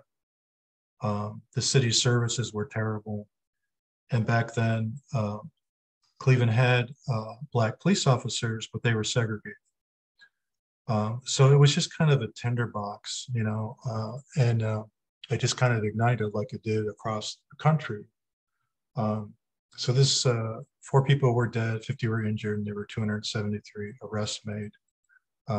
But it wasn't over with. It didn't stop. It just kind of quelled itself for a while, I guess. And then the next big one was the Glenville riot, 1968. Now this was during the Stokes administration when Mayor Stokes was mayor, and I really heard his program that he was pushing at the time. But this was a 4-hour gun battle. There were 7 dead. 3 of them were police officers. 3 of them were so-called militants, and there was 1 bystander. But what really happened was it was kind of an ambush of the police caused by a militant who kind of trapped the police and ambushed them and created this huge civil unrest that went on for days. So Stokes was mayor at the time. He was highly criticized for the way he handled the situation. I'm not sure how much of that was really justified at the time. I was a young kid, so but there was criticism about the way he handled the police department, what he permitted them to do or not to do, how much protection he was really able to offer people living in the neighborhood. The National Guard eventually got called in to kind of tamp all this thing down. But one of the things that it really hurt was he had this Cleveland Now program, which was put together to some degree by Krumholtz, the equity planning guy, where he wanted to make a major investment in the neighborhoods in Cleveland. So he developed this, it was called Cleveland Now, which was a public-private partnership for funding neighborhoods to improve inner city neighborhoods in Cleveland. The idea was to raise over $1.5 billion over a 10-year period. He got $177 million committed for the first 2 years. A lot of that money coming from the private sector side through a partnership, leveraging public funds. So they were going to intend on putting money towards youth activities, employment, building community centers, health clinics, housing, and doing some economic revival in inner city neighborhoods. And when this Glenville riot occurred, they felt like the mayor had lost control of the city. And the other thing they found out was the key kind of militant that shot first at the police and kind of organized this ambush, Fred Ahmad Evans, received $6,000 from the Cleveland Now program somehow. So they used that as a reason to say that Stokes was just headed in the wrong direction. Although the Cleveland Now program actually did turn out to be a success.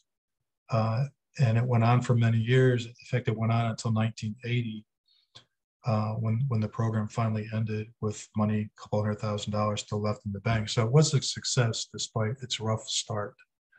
The other thing that happened during this period was, the folks may remember, the Cuyahoga River caught on fire. It wasn't so much that the water caught on fire, it was all the chemicals floating on the top of the water. This was really precipitated by a lot of industrial runoff from industries, and Cleveland had a very inadequate sewer system at the time. It dumped a lot of water into waterways, the lake and the river. And this kind of paved the way for the Clean Water Act of 1972. This made national news. This was pointed to as, an early environmental disaster that we needed to take action nationally to help mitigate. So Stokes got involved. He used his media savvy to get on the news, to be a proponent of cleaning this up, and it wound up with a $100 million bond for sewer improvements in the city of Cleveland, eventually the development of a regional water and sewer system. Stokes never saw himself as an environmentalist. He'd be the first guy to tell you that from what I read. He was very concerned that there'd be a lot of attention brought on the stopping pollution, and it would detract from the other core urban issues like employment and housing. So to some degree, he was probably correct on that. But so all of this basically just accelerated suburbanization, people getting the heck out of the city if they could, and just really starting to do population decline, which really started big time in the 70s. Although the downtown remained very strong through the 70s and the 80s. But initially, the freeway system, these were bedroom communities. You still came to work downtown, or you came to work at the steel mill, the auto plants, or tool and die companies or machine shops around the city. And then eventually, entertainment opportunities and shopping opportunities with the development of malls in the suburbs started pulling people away from the city. But even into the 80s, there were still 3 department stores downtown. There were still movie theaters downtown. There were still live theater and plays at Playhouse Square. It was still a very vibrant community. So it took a long time for downtown Cleveland to really decline, but it did. And a lot of that had to do with Porter's vision of this mega freeway system. And then, of course, there was the eventual development of new downtowns outside downtown that were easier to get to from the suburbs, which really hurt everything. So I think rapid transit would have made, the development of the rapid transit network would have made a big change in this. But it never happened. So now we go on to the airport extension, and I call that the one that got away, because I always wondered, like, Porter was so opposed to all these other freeway rapid transit expansions and freeway corridors.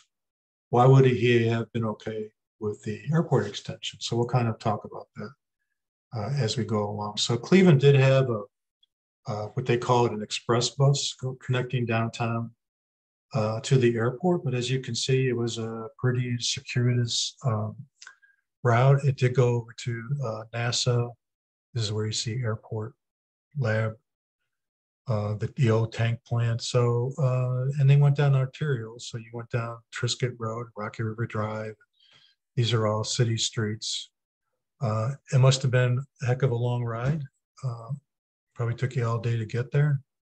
Not the best connection to get to the airport. So again, back to the creative financing. Actually, the board had approved in 1960 the plans to extend to the airport, but the board didn't have any money. But they did set it as a priority. So again, back to the creative mix of financing. In order to build the airport extension, there were $5 million from county bonds, which was the first time the county really ever kicked any money for rapid transit expansion, which was a real surprise. There was $800,000 from the city of Cleveland for parking that was dedicated for parking improvements. And then there was $2 million back from that equipment replacement fund, some creative financing. And then eventually there was a grant of $6.7 million from Housing and Urban Development, because back then UMTA was not around. It was HUD. And HUD wanted a demonstration project for a proof of concept for connecting airport with the downtown center.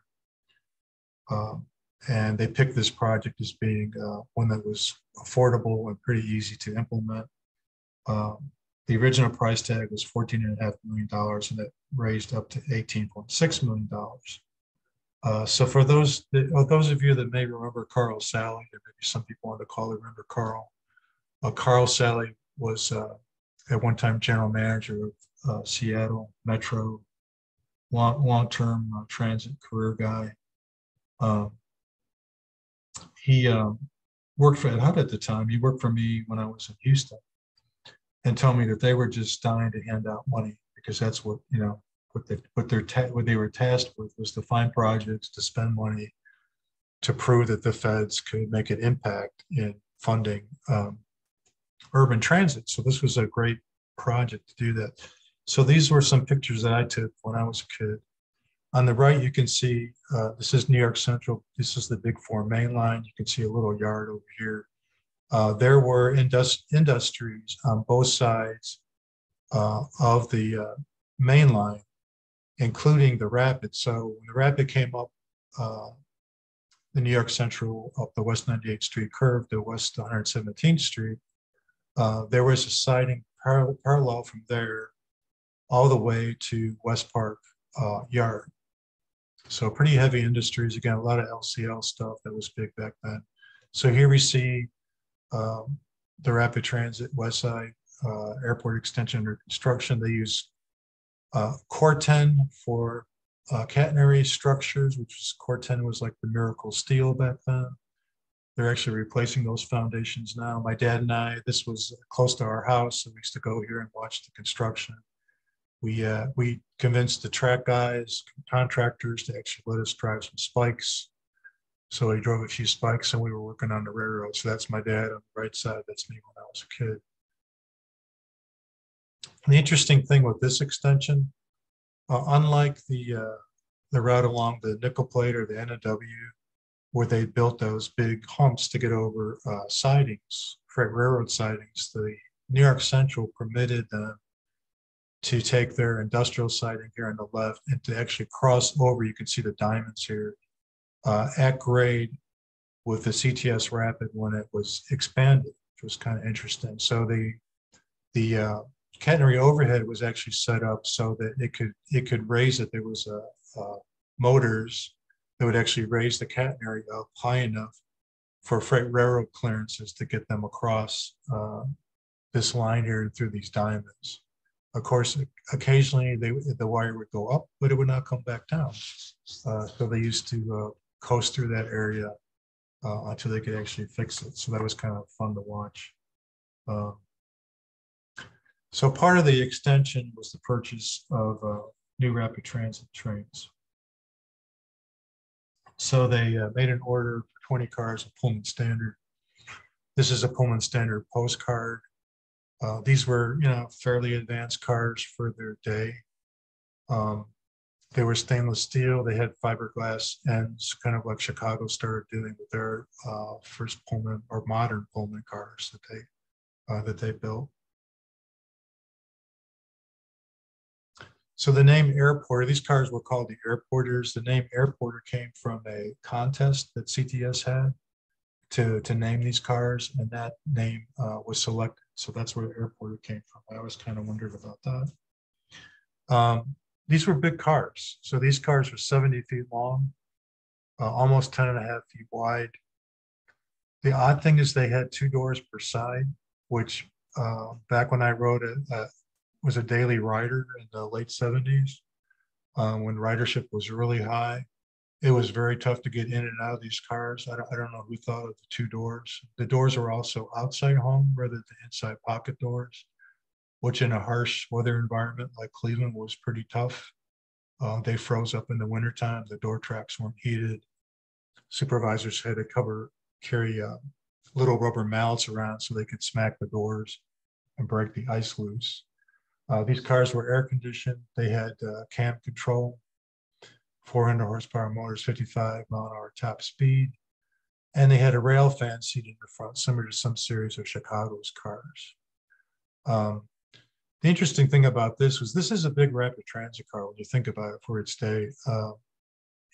Putting commuter rail and that stuff aside, when you think about rapid transit itself, Toronto had big subway cars. And that's where they may have gotten this idea from. Of course, Cleveland ran in a railroad right away, so they had a lot of width to be able to run in. They weren't that constrained. Of course, they didn't have a subway, so they weren't worried about constraints of curves and subways either. When you think about the modern wave of rapid transit lines that were built in the 70s and into the 80s, like Atlanta, Washington, Miami, Baltimore, they kind of adopted this large, 70, 75 foot, 10 foot and a half wide car, kind of became the standard for US modern rapid transit. So it's kind of interesting that Cleveland was already into that at that time. And back when I was a kid and I saw this, I thought, these cars are way too big to ever go in the subway. I bet you the subway is just gone forever, which of course it was. So the neat thing is I got to, as a kid, because my dad was, so connected with the operations people and the maintenance people at CTS, even though he worked for Shaker, we got to go out and test rides of these cars with the engineering staff. It was a lot of fun. And it was really, they were very modern. I mean, they, in the long run, they were not that well liked by the maintenance folks, particularly. They were incredibly fast. They accelerated really fast. It was like, PCC car like acceleration. It was pretty dramatic. And they kind of looked like a spaceship to me compared to the old St. Louis Bluebird. So they made quite a splash. So Cleveland was not only the first system in the US to have a direct connection from downtown to their airport, but they were actually the first system in the Western Hemisphere to have that connection. So pretty interesting. So one of the neat things about the cars was they were actually delivered on their own wheels from Pullman Standard plant, Chicago, all the way to Cleveland. So these pictures were taken by Willis McCaleb, who was a nickel plate photographer and a good friend of my father's, an active Cleveland area rail fan. So they put adapter couplers on these box cars on either end to couple with the airporters, and they moved them on their own wheels all the way to Cleveland. Here we are close to the joint area. That's the Beltway Freeway Bridge above us here. And they wound up coming through the Shaker Rapids East 32nd Street interchange track with the nickel plate and were delivered to CTS. So CTS actually got these cars before the extension was open. So they put them on service on the existing line from West Park to Windermere, and they got the opportunity to kind of shake out some of the issues with the cars before they open up the rapid transit extension. So the other unique thing about the airport extension was they actually put cab signals in. So there was an automatic transfer when you got to West Park Station from standard block signal system to cab signals. So that was kind of neat. And they retrofitted all the old St. Louis 1955, 58 series cars with cab signals as well, because they continue to run the Bluebirds to the airport, not just the airporters. They also put in a new control console at the new Brook Park substation. So you can see that here. And they actually had they're highlighting their high-speed data link using cards. So kind of interesting. So this is opening day. So this was a big event in '68. You can see they had a whole line of stewardesses, which we can't say anymore. We could say flight attendants nowadays, but they had all these pretty girls and all the uniforms lined up for opening day. And then we smashed through the banner. And then this picture here was taken by Willis McCaleb. And then the new service began. And there was it was a big splash. It was in the newspaper, actually in the national media, on television. It was really a big deal. This was a CTS promotional brochure. This is a brochure by Republic Steel that may have provided the stainless steel. I'm not really sure. This was a brochure by General Electric, because these cars had GE propulsion on them. And actually the ERA, the rail fans, also did an article in Headlights on the airporters. This was written by Bruce Benty, who I understand is still around. I think he's in North Carolina. I think he's on the program tonight. I think great. he's watching it. Hey, Bruce. I'm just checking. Okay, he's not on now, but I know he was on earlier. Because that's too bad. Yeah, I'll tell him I see him. Yeah. So to answer the question, why did Albert Porter permit and not really oppose the construction of the airport extension? Because the I-71 freeway to the airport opened up prior to the CTS rapid transit expansion. So it diluted a lot of the ridership potential. He already got his freeway, so I guess he didn't really care one way or the other. There was a marginal increase in ridership. This did not cause a tremendous amount of ridership. It may have gone up 1,000 or 2, but it wasn't quite what was anticipated. But then again, the freeway was actually quite easy, much easier to use than the rapid. And if you were a business person or a family with a lot of kids, you probably were going to take a cab instead. So this is a nice picture of an airporter leaving Windermere Station, 1971. This is a neat picture of the Big Four right-of-way paralleling the CTS Rapid. You can faintly see a plane coming in for a landing. Up here, it's kind of a neat picture. This is a picture of airporters at West 98th Street curve. You can see the old Bluebirds on the right side. You can see these vents they had in the roof. They had these vents, and they had old, apparently surplus World War II submarine fans at the ceiling to cool the cars down. But it also ingested a lot of snow in the wintertime. So I remember riding these cars in the wintertime with snow actually coming in through the ventilation system of the car. So it was actually snowing on the inside of the car. They eventually made these fiberglass covers to cover the fans in the wintertime, but that was pretty interesting. So they did run the cars to the airport. We see a vehicle here at the Fulton Curve, and also a flexible bus above us. Here's a neat picture of 2 airporters coming out of Cleveland Unit Terminal on the west side viaduct. You can see, Carl, you can see this Christmas tree over here of automatic block signals, including a call-on signal. And it's a time signal because it has a T on it. So in terms of the rail fan seat, we can see here, we've got a couple of people sitting in the rail fan seat. The rail fan seat was great. I loved it when I was a kid. To ride in that thing was really a blast. But what happened is Cleveland wound up in this big rock throwing spree of kids along the rapid throwing rocks, shopping carts, logs, anything they can get their hands on top of rapid transit trains. In fact, they put screens over the windows of the old Bluebirds over the motorman's cab to prevent rocks from getting into the windows of the old Bluebirds. And unfortunately, what happened here is kids threw a big chunk of concrete off of a bridge. It went through this front window. There was a guy with his kid riding in the front. The concrete smashed through the window. It actually killed the kid and his father. And they shut that off, so an operator could not operate without that cab door configuration closed. They put bars across this window, and eventually they put some luggage racks here to keep people out of the area. So Cleveland was known for its intermodal connections. We talked about how well they integrated their bus service. That served them very well until there was such a hue and cry from people who used to have one-seat rides, having to transfer and then paying the upcharge because it was an express service. They slowly started running more duplicate service along some of these city lines and started diluting to some degree the ridership on the rapid. So now we're getting into and here's kind of like the final state, airport to Windermere. This is a timetable from '69.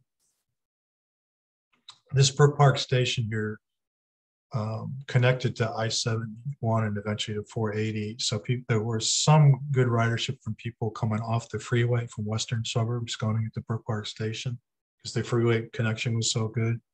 It was also probably the best station to get your car stolen because the freeway access was so good. You could steal a car and get out of there pronto without the police chasing you. So that was not the best place. So now we're into the UMTA era. 1964, UMTA was created. They pushed a lot of these regions to create 10-year plans. By about 73, 74 in the 70s, most of these big top 10 cities had already created regional transit authorities. Cleveland had not at that point, but they were still eligible to receive federal funds.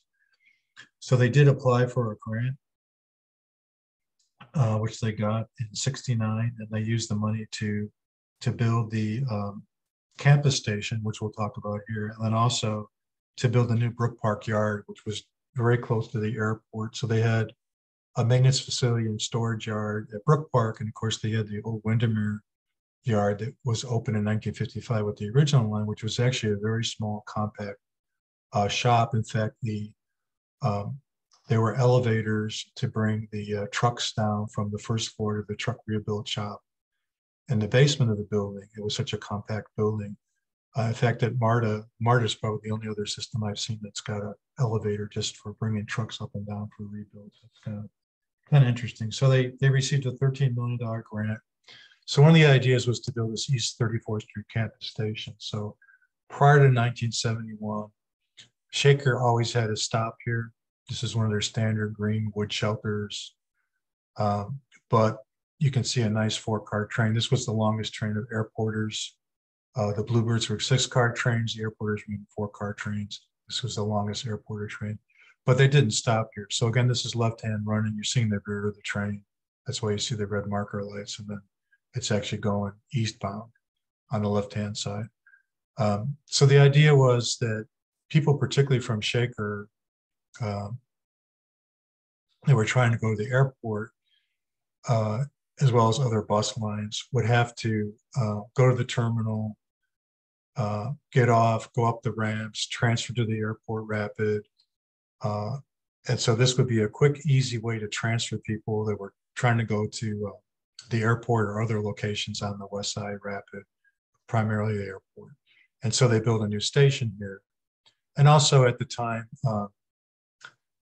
Cuyahoga Community College built a campus that was just outside downtown, which was hard for CTS to serve. So they created a new loop bus route. And then, of course, Cleveland State University was on East 22nd Street, which is also kind of harder for CTS to serve with bus service. So the idea was students will come over here, they would extend loop bus service, and people wanted to transfer off a Shaker to the Rapid to go to the airport, this would be a great location. So they had big advertising campaigns. It was a big deal. And here you can see the new, this is the new high-level platform. Here's an airport. This is 1971, so this is not long after it opened. It was a great idea, but it wasn't the greatest neighborhood. So you were kind of standing out here with your luggage in the middle of friggin' nowhere, and you became a target. And so there was a lot of criminal activity that occurred at the station. There wasn't a big enough police presence to deter it. Even the cashiers didn't like working at the station because they were getting robbed all the time. So it was a great idea. It didn't work out too well. It was not executed really well. They've actually rebuilt this station recently, totally rebuilt it, so it's still in operation. So they let Cleveland State University and Tri-C, they let students design and paint buses in celebration of the station and the new loop bus extension over to the campus station. Another thing that's kind of interesting with Cleveland, a lot of people don't know, is they had the first AC propulsion cars. So they took 3 airporters and converted them to AC propulsion. It was a project, kind of a joint project with Reliant Electric, which was a local manufacturer of motors, AC motors, and GE. So they did 3 cars. They tested them. They remained in service. They ran well. They as far as I know, stayed converted to AC propulsion their entire time. They did train line with other non-AC propulsion cars because I've seen photographs of them train line. So I assume they stayed in their AC propulsion state for the rest of their lives. You can kind of see the bars across the windows here where the rail fan seat is, and some luggage area in here. Here's a Shaker train going into the shop tunnel over here. So they, it was actually Westinghouse project. I'm looking at the slide here. So joint project. So it was pretty advanced for its day. The state-of-the-art car also visited Cleveland. This is back in 1975. So just at the advent of RTA. Folks probably remember this. This was a project where it was run by the DOT, by UMTA. They were looking to highlight modern cars, modern propulsion. The cars were built by St. Louis. They were based on a New York R44 car. They gave the project management to Boeing to actually manage the project of testing the cars. They had solid state chopper control, which is a big deal at the time. They did a couple different interior configurations. There was one for high density, one for low density. It was a married pair car. They had a huge accident over at the Pueblo Test Center where they actually collided with a freight train, with a freight car sitting on the siding. The switch was open, and they killed the operator of the train. So that was kind of a sad event. They ran in Cleveland for 3 days. It was around for a couple of weeks. There was a mock-up that was also displayed at a couple of malls in a public square. Cleveland was the only system that actually used a pantograph operation to run. So these cars ran Boston, Chicago, Cleveland, New York, Philadelphia, and eventually Patco. And they're actually, they reside at up in Kennebunkport. So these are some illustrations of the SOAT car. This is a nice rendering. And I actually found this picture. I was looking all over the place. I know that I took some when I was a kid.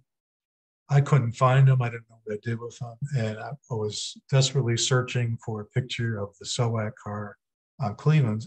So here's a picture of the SOAT car, Windermere Yard, 1975, taken by this gentleman, Mr. Barnes.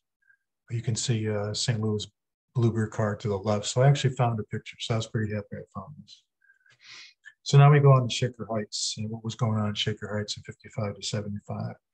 Of course, there was the City of Shaker Heights 50th year celebration. They painted this car a special gold paint job in 1961. A big character back in the Shaker days was Bob Landgraf. He was part of that Shaker Lakes advocacy group that protested kind of against the Heights Freeway. He got the attention of Mayor Jones. He liked him quite a bit. He asked him to come over to work on Shaker when Jones was running Shaker. He's a civil engineer. He eventually became general manager when Paul Jones left as a mayor. He was kind of an unusual guy, kind of awkward and gangly, but very intelligent guy. He did come over to RTA when RTA was created. His heart was always in the right place. He was a very professional guy. He was very nice to me when I was a kid, very nice to me when I was in college. He did hire Ed Allen. Those people who may know who Ed Allen was. Ed Allen ran the shop. He was recommended by Gerald Brookins from Trolleyville. Ed was of Iowa fame, working on the old, I guess, Iowa traction. So here's your typical Shaker, lash up, multiple unit PCC car trains, MUing 600 volts. That's why you don't see all the trolley pulls up, because they actually train lined 600 volt power between the cars. You see a mix here of Minneapolis and Pullman standard cars. Everything that they ran, everything that they owned, train lined. The Pullmans and Minneapolis cars train line really well together. If you put a St. Louis from St. Louis in the mix, they ran okay, but there was a lot of kind of bucking back and forth. Not the best operation. But in '59, believe it or not, they were still running these 1914-15 Coleman center entrance cars in service. '59 was the last year for regular scheduled service. My dad ran these in revenue service as an operator. And they still kept two 5-car trains that they ran until the early '60s for special events, baseball games, football games, big events. '60, '61, they were still running them for special service. They also had several of these cars. These are the old Chicago Roan Elgin St. Louis cars. They were still in operation when the rapid transit started in '55. There was a special agreement from CTS to not use these cars any longer. These cars are mostly used in off-peak service, so they still ran some trippers during rush hour with these cars. They were comfortable to ride, and a lot of people did like them. The problem with these cars was they were very slow. They got in the way of the rapid transit cars, and they were actually slower than the 1200 cars, 1200 series center entrance cars. And it was very difficult apparently to modify the trucks to put the trip stops on for the automatic block signal system that was in the joint area. So there was an agreement to quit running these.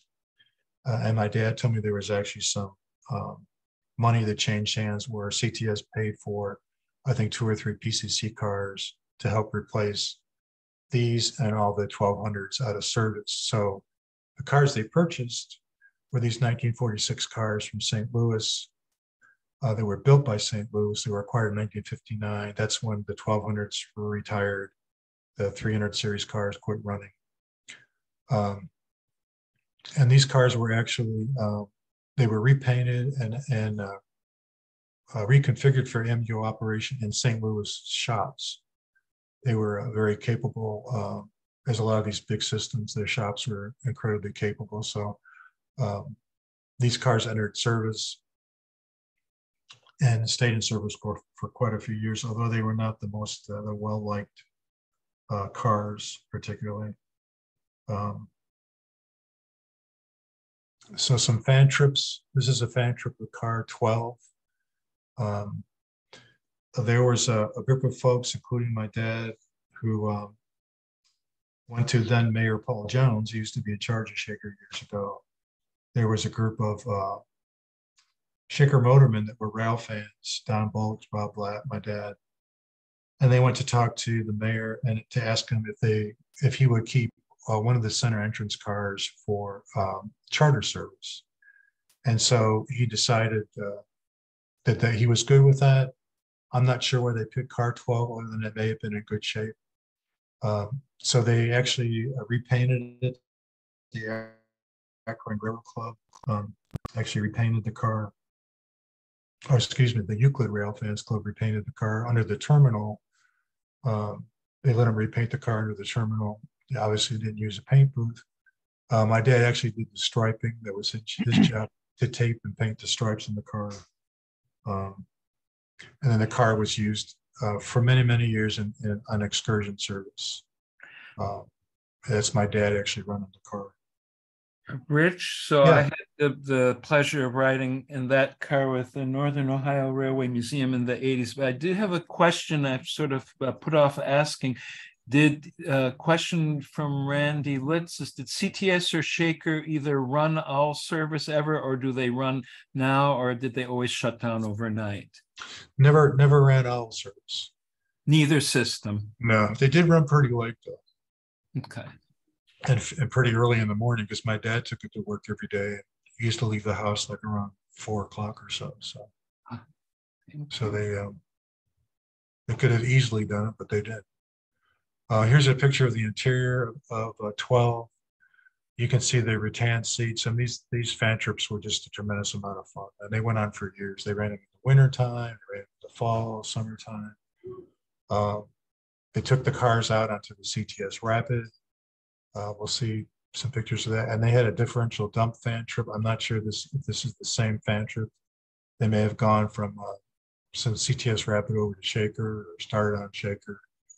And here's a picture of car 12. This is at Windermere Shop. Windermere Shop on CTS Rapid had a loop to turn cars. So they could run the 1200 or PCC cars. Actually ran PCC cars out here too on fan trips. And they could actually turn them on the loop and then get them back to Shaker. So that was kind of fun to ride on those fan trips. On the maintenance side, Shaker ran everything on a shoestring budget. Secondhand rail, used whatever they could get their hands on. They didn't spend a tremendous amount of money on maintenance, but the system was in fairly good repair. It didn't deteriorate to, say, like a Pittsburgh bubble before they rebuilt, but they had no radios. They used wayside phones. You can see this guy over here is actually leaning on a wayside phone cabinet. Those were crossovers. The phones were crank phones with dry cell batteries. They didn't work half the time, which is kind of tough. But here you see what's called the Ox. They call it the Ox because it worked like an ox. That's how it got the nickname. And so they numbered it OX, the Ox. This was an ex-Coleman, 1924 Coleman, ex-Eastern Michigan, ex-Northern Ohio. It arrived at Kingsbury Shop on Shaker Rapid under its own power in 1932 from the Northern Ohio. My dad always said that Shaker acquired it. It kind of wound up there. It was brought there. They didn't actually pay anything for it. It was just kind of left there. That was his story. They used to store it in the shop tunnels for years. They used to use it for the Santa Claus special, where they used to take Santa Claus up to Shaker Square every year. That was kind of a big deal. My dad used to do that. He used to like doing that. I spent a lot of nights on this with my dad. It was a lot of fun going out with the work guys. It was acquired in 1985 by Trolleyville, moved over to Trolleyville. Tim O'Donnell, Mark Wilkins, and I rode on the car on the Ox leaving the terminal out to Kingsbury Shop. This is the same work train, single tracking around. They were doing putting new ties in, doing some balanced work. And like I talked before, the Cleveland Railway work equipment, which became CTS, and Shaker actually acquired some work equipment off of CTS when they were closing the streetcar system down. They were all set up to be MU, and they were all HL control. They even had control trailers that they ran between these cars, where they could train line trailer dumps and then power dumps, which is kind of interesting, kind of unique. So the 1200s were also HL control, so they could actually MU the differential dumps and the 1200s and run them together in work train service. I think this is car 27, and you can see we're into the orange era.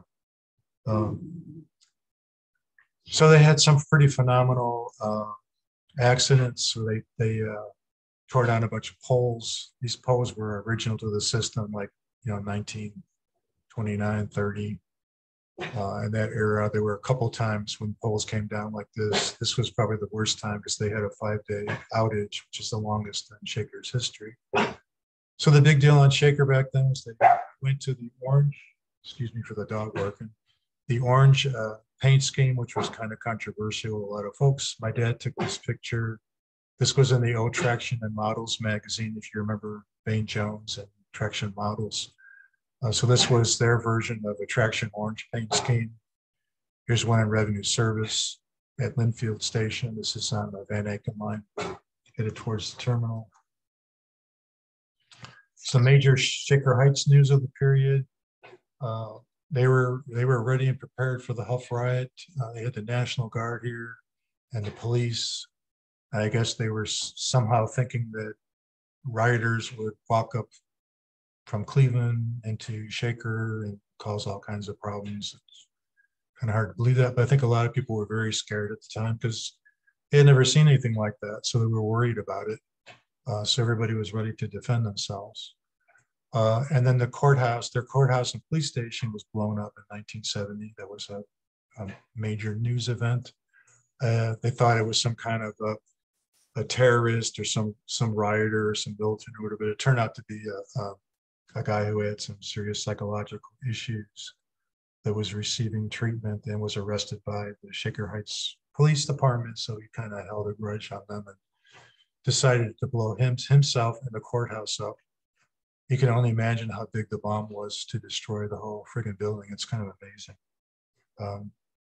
So now we go to the new beginning, and this is an orange slide because RTA was kind of the orange paint color, so that's why I picked the orange slide. So the route to RTA really came through Mayor Ralph Perk. Perk was the mayor that succeeded Stokes. He was another kind of product of Cleveland. He grew up in kind of poorer working class ethnic neighborhood called Slavic Village. He was Czech origin. And of course, being, Czech, Slovak, Hungarian, that was a big plus in Cleveland politics at the time because there was a huge population of folks. They were first and second generation Americans. He spent 10 years on city council. He was elected mayor in 72. He was the first Republican mayor elected in Cleveland since the 1940s. So he was a very well liked guy. He was like a very down to earth guy. He was famous for saying like awkward, like stupid comments at times, like some politicians. He did kind of silly things, but he famously set his hair on fire, which is the image down here on the right side. Those are actually flames on top of his head. He was opening up a convention using a blowtorch to cut a piece of metal to open up a convention. He and Stokes were actually good friends. They did like each other, had respect for each other because he was on city council Perk was for so many years. Again, he was a real personable guy. I met him when I was in college. I was down drinking in a bar in the flats downtown. He came in after some meeting he was at. We called him over to the table. He sat down with us. He had a drink with us. His police detail was there with us. We went outside, and you could actually dock your boat out there, and there was a guy in a power boat out there. He invited the mayor to take a ride, and the mayor jumped on the boat with his drink in the hand, and he told the police detail to stay behind and get a couple beers, and he'd be back. So he was just a really down-to-earth personable guy. He was very well liked, but he was very passionate about transit. And he realized how important the vitality of transit was to the city of Cleveland. And at the time, CTS was really hurting. Ridership was declining. Fares were increasing. Service was being cut. And they got into this spiral that a lot of transit systems did in the 70s where, you raised fares to cover cost, you cut service, then ridership dropped, and you had to raise fares, go through the whole cycle again. You got in this death spiral. And it got to the point where CTS no longer could cover their expenses. So they were breaking even out of the fare box. until this 1973, 1974 period. So they were able to pay back their bonds on rapid transit construction. They were able to operate the system from the fare box. They were one of the last Big Ten operators. They were able to continue to do that. However, it kind of hit the fan in 74, and Mayor Perk bailed out Cleveland Transit with this $9.6 million loan because they were getting ready to default on their bonds. He knew how critical things were for the transit and how important they were. Shaker actually lost $400,000 that same year. They had to make it up through the general fund. So he knew that something had to be done. The pattern of creating these regional transit authorities was already out there. UMTA was very supportive of it. And he knew that it just could not survive out of the fare box the way it was doing. And we couldn't let it decline any further. And so he really had his sights on moving towards a regional transit system. So he was in large part behind the creation of RTA. These are some of the collateral materials from the day in the run up to the election. And of course, the big deal was they were going to drop the fare down to 25 cents for local, 35 cents for express, which express fares were actually up to $1 back then at the time. So it was a huge reduction in fare. They were going to increase service. They were going to provide free rides for elderly and handicapped folks for most of the day, half fare for students. And one of the things that he emphasized was that, Cleveland was leaving a lot of money on the table in federal funds because they didn't have a regional transit system. They didn't have a system with taxing authority. They weren't properly aligned to receive federal funds. And they used Atlanta as an example, which I thought was kind of funny, where they had received $800 million for transit expansion, and Cleveland had left $150 million on the table at the same time. So part of the run up to the creation of the Regional Transit Authority, one of the things that the feds were pushing at the time was they wanted to see a 10-year plan from transit agencies, because I think they wanted to gauge the kind of funding that would be available to really get into the transit business and to fund. At the time, they were funding operations as well as capital expansion back in the good old days of federal funding. And so Cleveland, the general manager at the time, Bob Pollock was the general manager at the time. He was tasked with putting together a 10-year plan, and the rail component included the downtown subway, of course, that reared its head again. West Side rapid transit extensions to I-90 West to Clay Road. We'll talk about that. And then an extension to Berea. And then East Side extensions to Euclid Heights Boulevard. And then on the Shaker side, a very nice, simple, they already owned the right of way, about a 2-mile extension to I-271. So they'd be freeway ramps and a big parking lot and a nice direct quick ride into downtown. And then a short extension from Warrensville Road to Randall Park Mall. So that was the 10-year plan. None of that actually happened.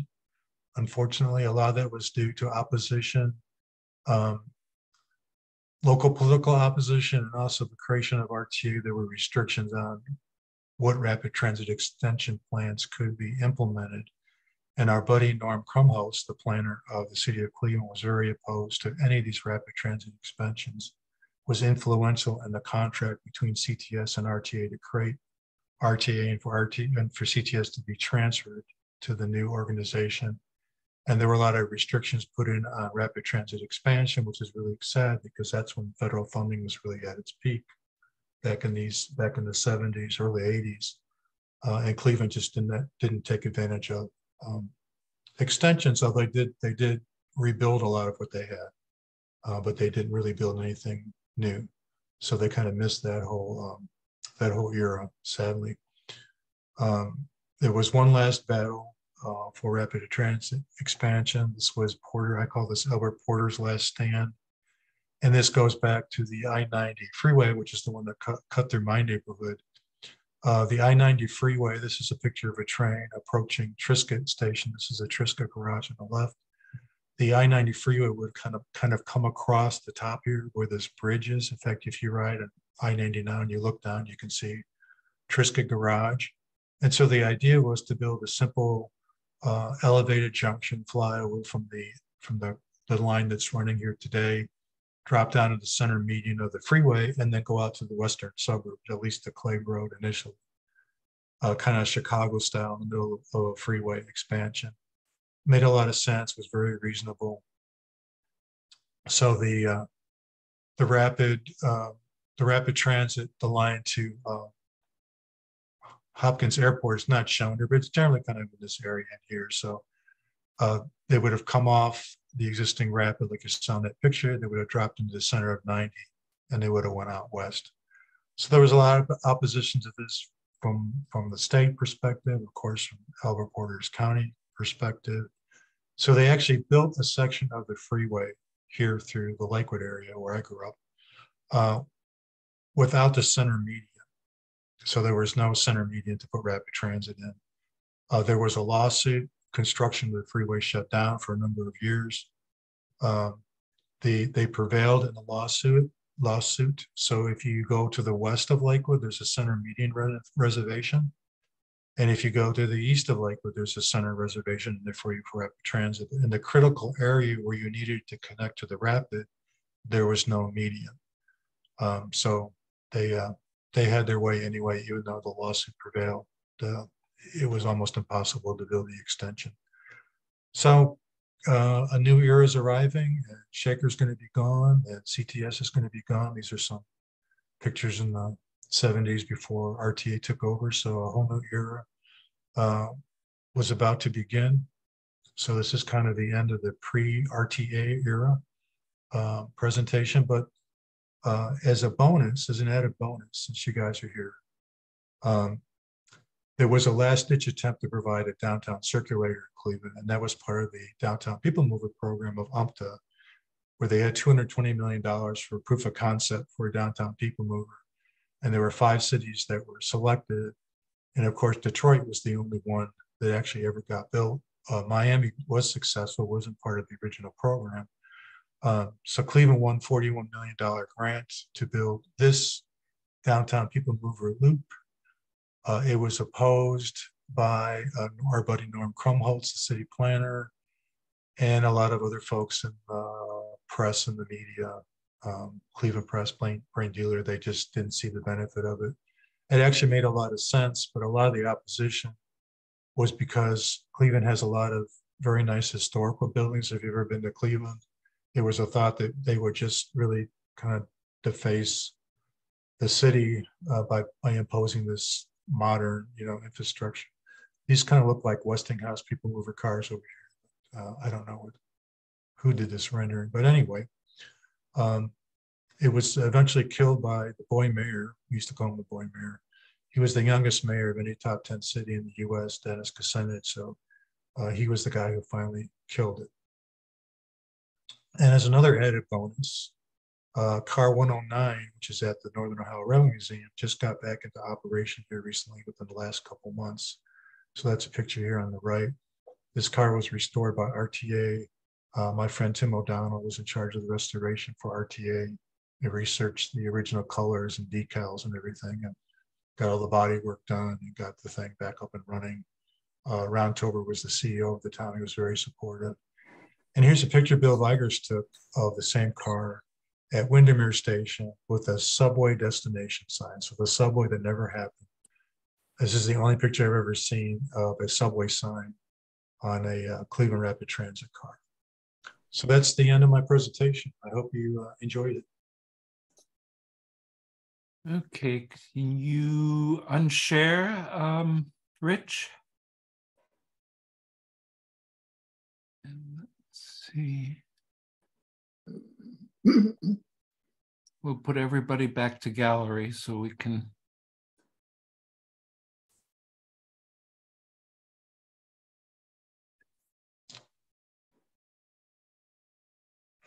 Very good. So, Rich, why don't you turn your video on, and everybody else, everyone else is free to unmute and turn on video. Okay. There we go. So, Rich, I want to thank you very much, especially on short notice. This was an outstanding program. Usually I step away multiple times. I didn't, I stepped away once and I regret it. It was an excellent program. So for anybody leaving early here, the next program is May 19th. It will be Ray DeGroot doing a survey of a lot of 1950s, 1960s unusual operations, including Canada. Rich, you have a few minutes just for some questions? Absolutely, yeah. Okay, so Bruce, where are we? Oh, no.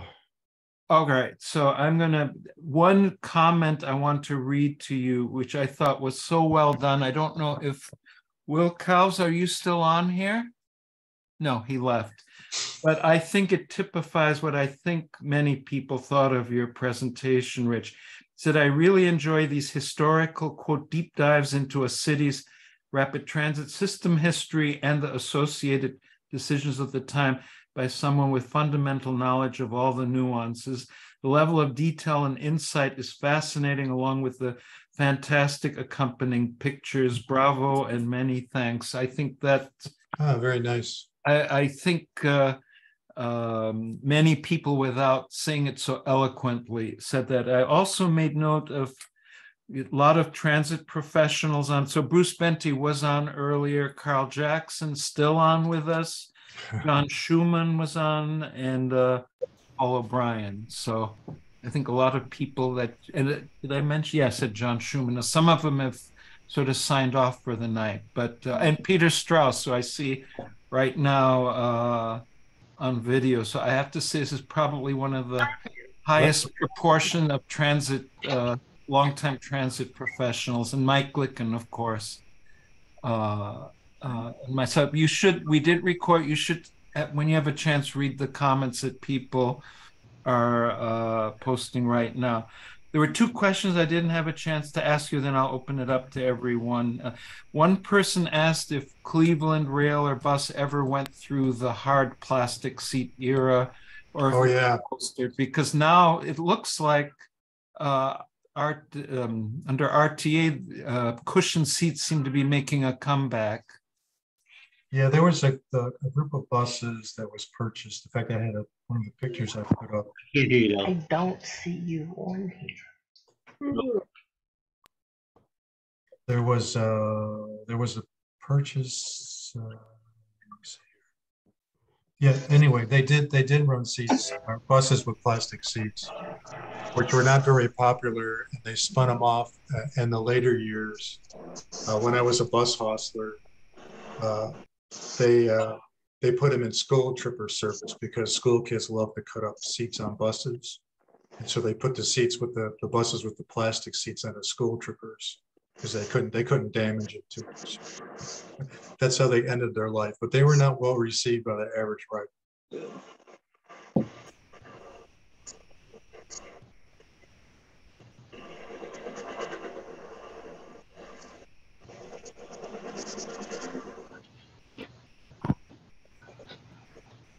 Go ahead and there we go. Hi, Hey, Rich. Thank you. I learned so much about Cleveland and its history, and certainly about CTS.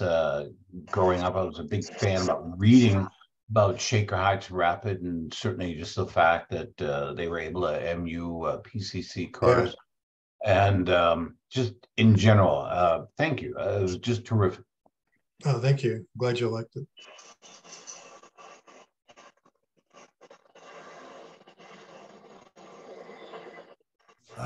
As an observation, I seem to recall reading that the first rapid transit cars in Cleveland, although they had PCC technology, the system refused to pay the conference committee the royalties they were supposed to get.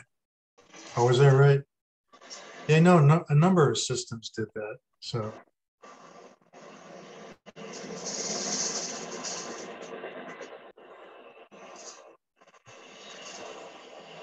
Yeah, they ran the wheels off of those things, that's for sure. The airporters, when they bought the Tokyo cars, 84 or so. They Tokyo made a deal with them to replace the entire fleet. They were intended to run a mixed fleet of airporters and Tokyo cars, but Tokyo gave them a great offer. They went back to the FTA at the time, and the FTA permitted them to keep the airporters as a reserve fleet. So they sat there at Central Rail for years, working off their 30-year life cycle federal requirement. They were difficult to maintain. The airporters were not well liked by the maintenance guys. The operators liked it because they were super fast cars. They really moved. They accelerated very quickly. But the maintenance guys kind of hated it. They didn't have a really great reliability. So they were happy to see him parked.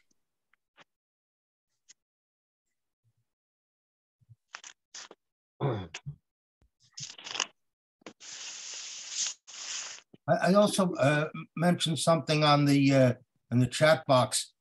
Made mention of that Cleveland was the only place the state-of-the-art car ran under the pantograph. That's right. Yeah. But the state-of-the-art car ran in Chicago, out of all places, the Skokie Swift. Yeah, that's right. They had to build a retrievable platform extension for it because it was wider than the CTA cars. But at that time, Skokie Swift used overhead.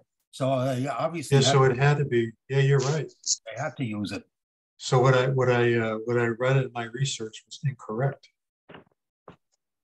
Yeah, as one of their instructors showed me the platform extension at Howard, they had to retrieve it when a state-of-the-art car came in, and they had to drop it down when one of the regular CTA cars came in. That's funny. You learn something every time you do stuff like this. It's amazing the stuff that comes up. But that makes a lot of sense. I know they Paco wound up with them for a while, and I remember talking to Bob Korek about it when he was around. They were hoping to use the cars in regular service on a routine basis, and it was just kind of a disaster. So they just gave up on them. The thing with using it on Skokie Swift was because it only involved having to modify 2 stations, Dempster, and actually it came into Howard uniquely, the way I understand it. Instead of coming in on the southbound track and relaying south of the station, it wrong railed into the northbound platform at Howard. So there was just a short section that had to be dropped down to accommodate it. Does anybody remember the SOAC in New York City, running in New York City, or on the Broad Street subway in Philly? Yeah, I remember riding it in Philadelphia on the Broad Street. I remember it always made a screeching sound when it came around that curve into City Hall. I rode it on. I actually rode the cab on it on the Brighton line when I was assigned to the command center the year that it ran. And for those of you who aren't aware of it, it had an interesting type of speed control. It had the same single slide controller handle like an R44, but if you wanted to put it on sort of a wayside regulated system, what you would do, there was a row of buttons on the top of the console, and you'd press the button for the speed you wanted to go, and you could put the power controller all the way to the maximum. It would only go as fast as you selected it for. That's neat. It looked like an old style jukebox buttons. Yes, I remember the first ERA activity I participated in after my dad died was in Cleveland on the RTA, and there was some of the original rapid transit cars had been restored, and we chartered one for the day, and it was like 1997 or 99 in there. Yeah, that was probably, you probably rode on 109. I think that's correct. You may have. Yeah, for some reason, they only kept singles. They scrapped the married pairs. They kept a group of single cars. The maintenance guys told me that the singles for some reason were better running cars. easier to maintain for some reason. They liked them better than the Mary Pair. So they were going to use some of them for work cars. In fact, they made a 109 was actually a garbage train, and they painted it an RTA paint scheme, orange and white and red. And they decided it was kind of a hassle to use it. And that became the car that they restored the car to the original paint, and decals and everything. So yeah, they hung around the property for a long time. There was a group of center entrance 1200s that were in work car service. They were there through the 80s. They were still used for line cars and wrecker cars. Kind of amazing how durable some of that equipment is. And they were, those 1200s were 50 years old when they were still running and revenue service. I mean, it's unbelievable, Yeah, I remember it was a hot summer day when we rode that RTA car with the end doors open. Yeah. I remember riding one time in Cleveland. We stopped there for a few hours on the way to elsewhere in Ohio. I rode the Shaker Heights line. It happened to be the time when they were borrowing a couple of Illinois terminal PCCs. Yeah. Yeah, I was hesitant to put that in the presentation because that actually occurred. That was when RTA was already around. I wanted to avoid getting into the RTA period. That was a crazy period of time. I was an intern with the RTA when it was only a couple years old at the time. And when RTA was created, there were still 8 independent bus operations in the Cleveland area, and they had to redo all their service planning, all the union contracts, merging everybody together, the maintenance, on the bus side was probably more complicated than it was on the rail side. And it was just a crazy period to work at RTA. Most of the CTS management hung in there for quite a while, kind of provided the core of the executive team for quite a few years. It was an interesting period to be around. First time I was in Cleveland was in 1960. I rode the Shaker Heights line then also. It's the only time I ever saw a 5-car train of PCC. Yeah, they used to run 5-car trains. They used to run a 5-car shop train from Kingsburg to downtown every day during the week. It was kind of a neat thing to watch. Towards the end there, they had so many different paint jobs in the Shaker cars. It was like this rainbow of colors, They were like no 2 cars that were like the same paint job. You had the original yellows, you had orange, you had white and orange, you had all these variations of paint jobs. It was kind of crazy.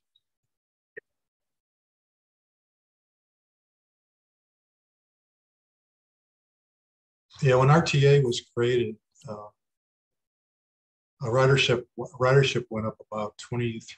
I think it was a phenomenal increase in ridership, and it stayed that way for quite a few years. It really, I think, the lowering the fare and increasing service, particularly on bus routes, it just attracted a lot of ridership. It was very successful for quite a few years, to the point where they just they didn't have enough equipment. They had a couple hundred buses that they were basically in the scrap line. They were getting ready to get rid of them, and the ridership increased so much on the bus side, they had to run those buses through the shop, rehab, and put them back out of service. So you saw some equipment floating around out there that was not in the best shape, but they were dragging out everything they had because the ridership just took off. It was really an amazing period. It was quite successful there for a while.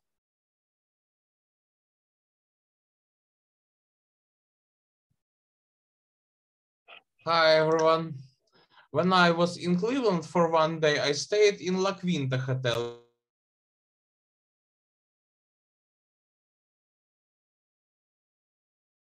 Oh, we can't hear you.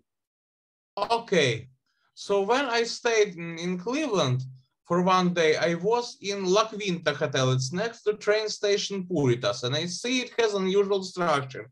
It has middle track, has something like crossing, not like diamond, and has middle track. Is it middle track used for storing trains? Oh, what station is this at? Puritas, next to La Quinta Hotel. Puritas. Oh, Purtis Station? Yes, Puritas. Yeah, Purtis has a center tail track. And that was used to turn back trains. So they didn't run everything through the airport. So during the rush hour, they would turn back trains at Purtis because there was a big drop off in ridership from there into the airport. So there was no sense in running all that equipment to the airport. They used to turn back trains at they used to run, well, they actually used to run out of the center track. Now there was a center track downtown with platforms on both sides. And in rush hour, they used to run trains out of the center track. Those were typically turnback trains that were going to Purity Station. But it was big time ridership. Wasn't West Side heavier than East Side for a while in terms Yeah, of? it was for most of the time, which really, I guess, a lot of the planners didn't think that was going to be the case. My dad always said that they really underestimated West Side ridership. A lot of that was because of Lakewood had really heavy transit ridership. They had, I had access to 24-hour bus service when I was a kid. Mm-hmm. I had a bus line that I could walk to that was like 5 houses away from mine, another one that was 2 blocks away from me, and another one that was 3 blocks away from me. The transit ridership on the Clifton line, which is now the Cleveland State BRT line, was super heavy. I mean, just actually the Clifton line and the Euclid line had such heavy ridership. They were still profitable lines back in the late 70s when I was a traffic checker. They were actually making money on those lines. The ridership was so high. Clifton is a West Side line? Yeah, it runs along the lake through Lakewood. Oh, okay, on the north. It used to be a streetcar line. Right. Yeah, it was a heavy streetcar line. It ran in the kind of in the front lawn of these houses in this neighborhood down Clifton Avenue. It had its own private right. It didn't run in the center of the street. So when the trolley bus routes were discontinued, you were saying that the headways were still very tight. Were they running? Yeah, the ridership was still very good.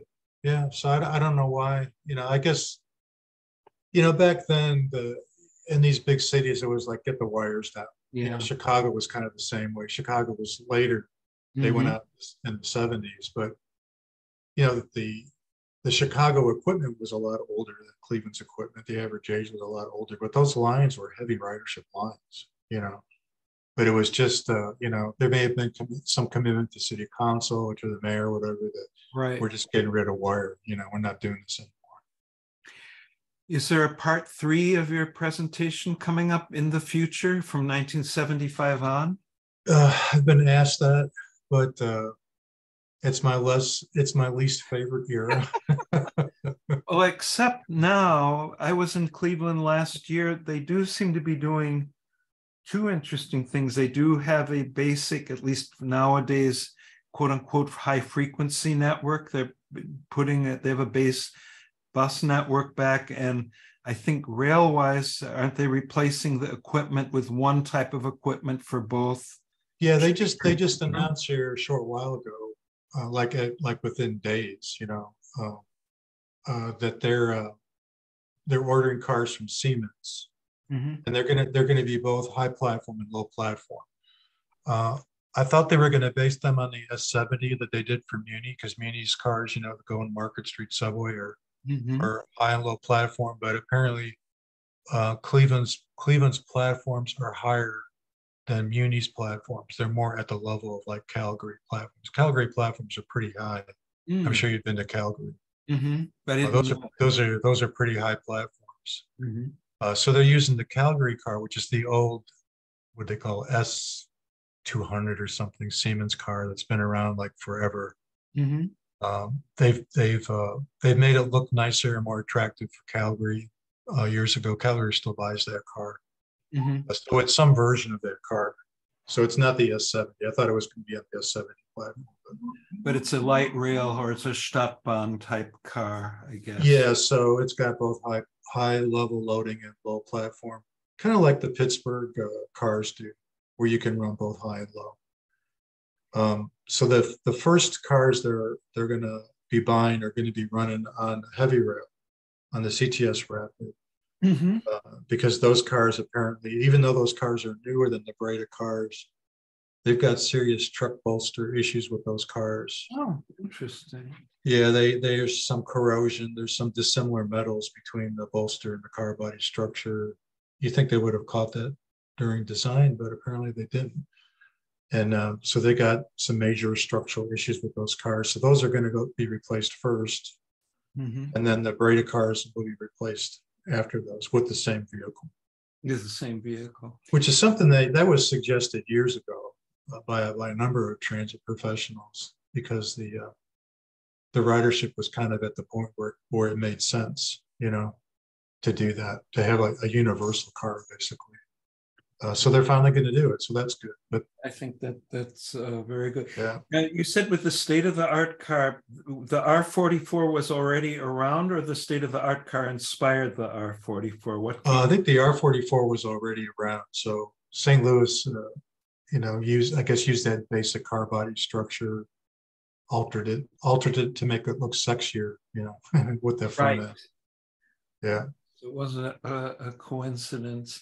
Yeah, that's my understanding, that it was based on the R44. The 44 was around first, definitely. Yeah. So I think sorry, go ahead. So I think the SOEC had Rockwell trucks, which I'm sure New York City didn't have, but I don't know what the R44 had. But the propulsion was General 70 trucks like the 42s. Only difference was the brake rigging. And as I recall, the state-of-the-art car had inside journal trucks. Yeah, I think they had Rockwell trucks, similar to like what Bart was using, that kind of inboard bearing stuff. They had the propulsion was Garrett propulsion, and Garrett, of course, was supplying propulsion for Bart, other systems back then. So Chopper was the new wave, technology. Everybody wanted chopper cars. Okay, so you've been more than gracious taking all our questions. So I think we're gonna get just a reminder, everyone, May 19th is our next show with Ray DeGroot. This particular presentation is recorded. It'll be on ERA YouTube within the next week or two.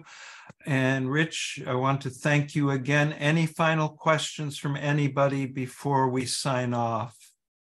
I think we covered many topics. So going once, going twice. Rich, this is twice in 1 week you've done this presentation. Yeah, I think you got the better version. So it was excellent. I've never seen such nice. You should look at the compliments, and I agree. It's like a graduate seminar, but far more interesting. So I look forward to seeing you at the Midwest Traction Meet in August. So yeah.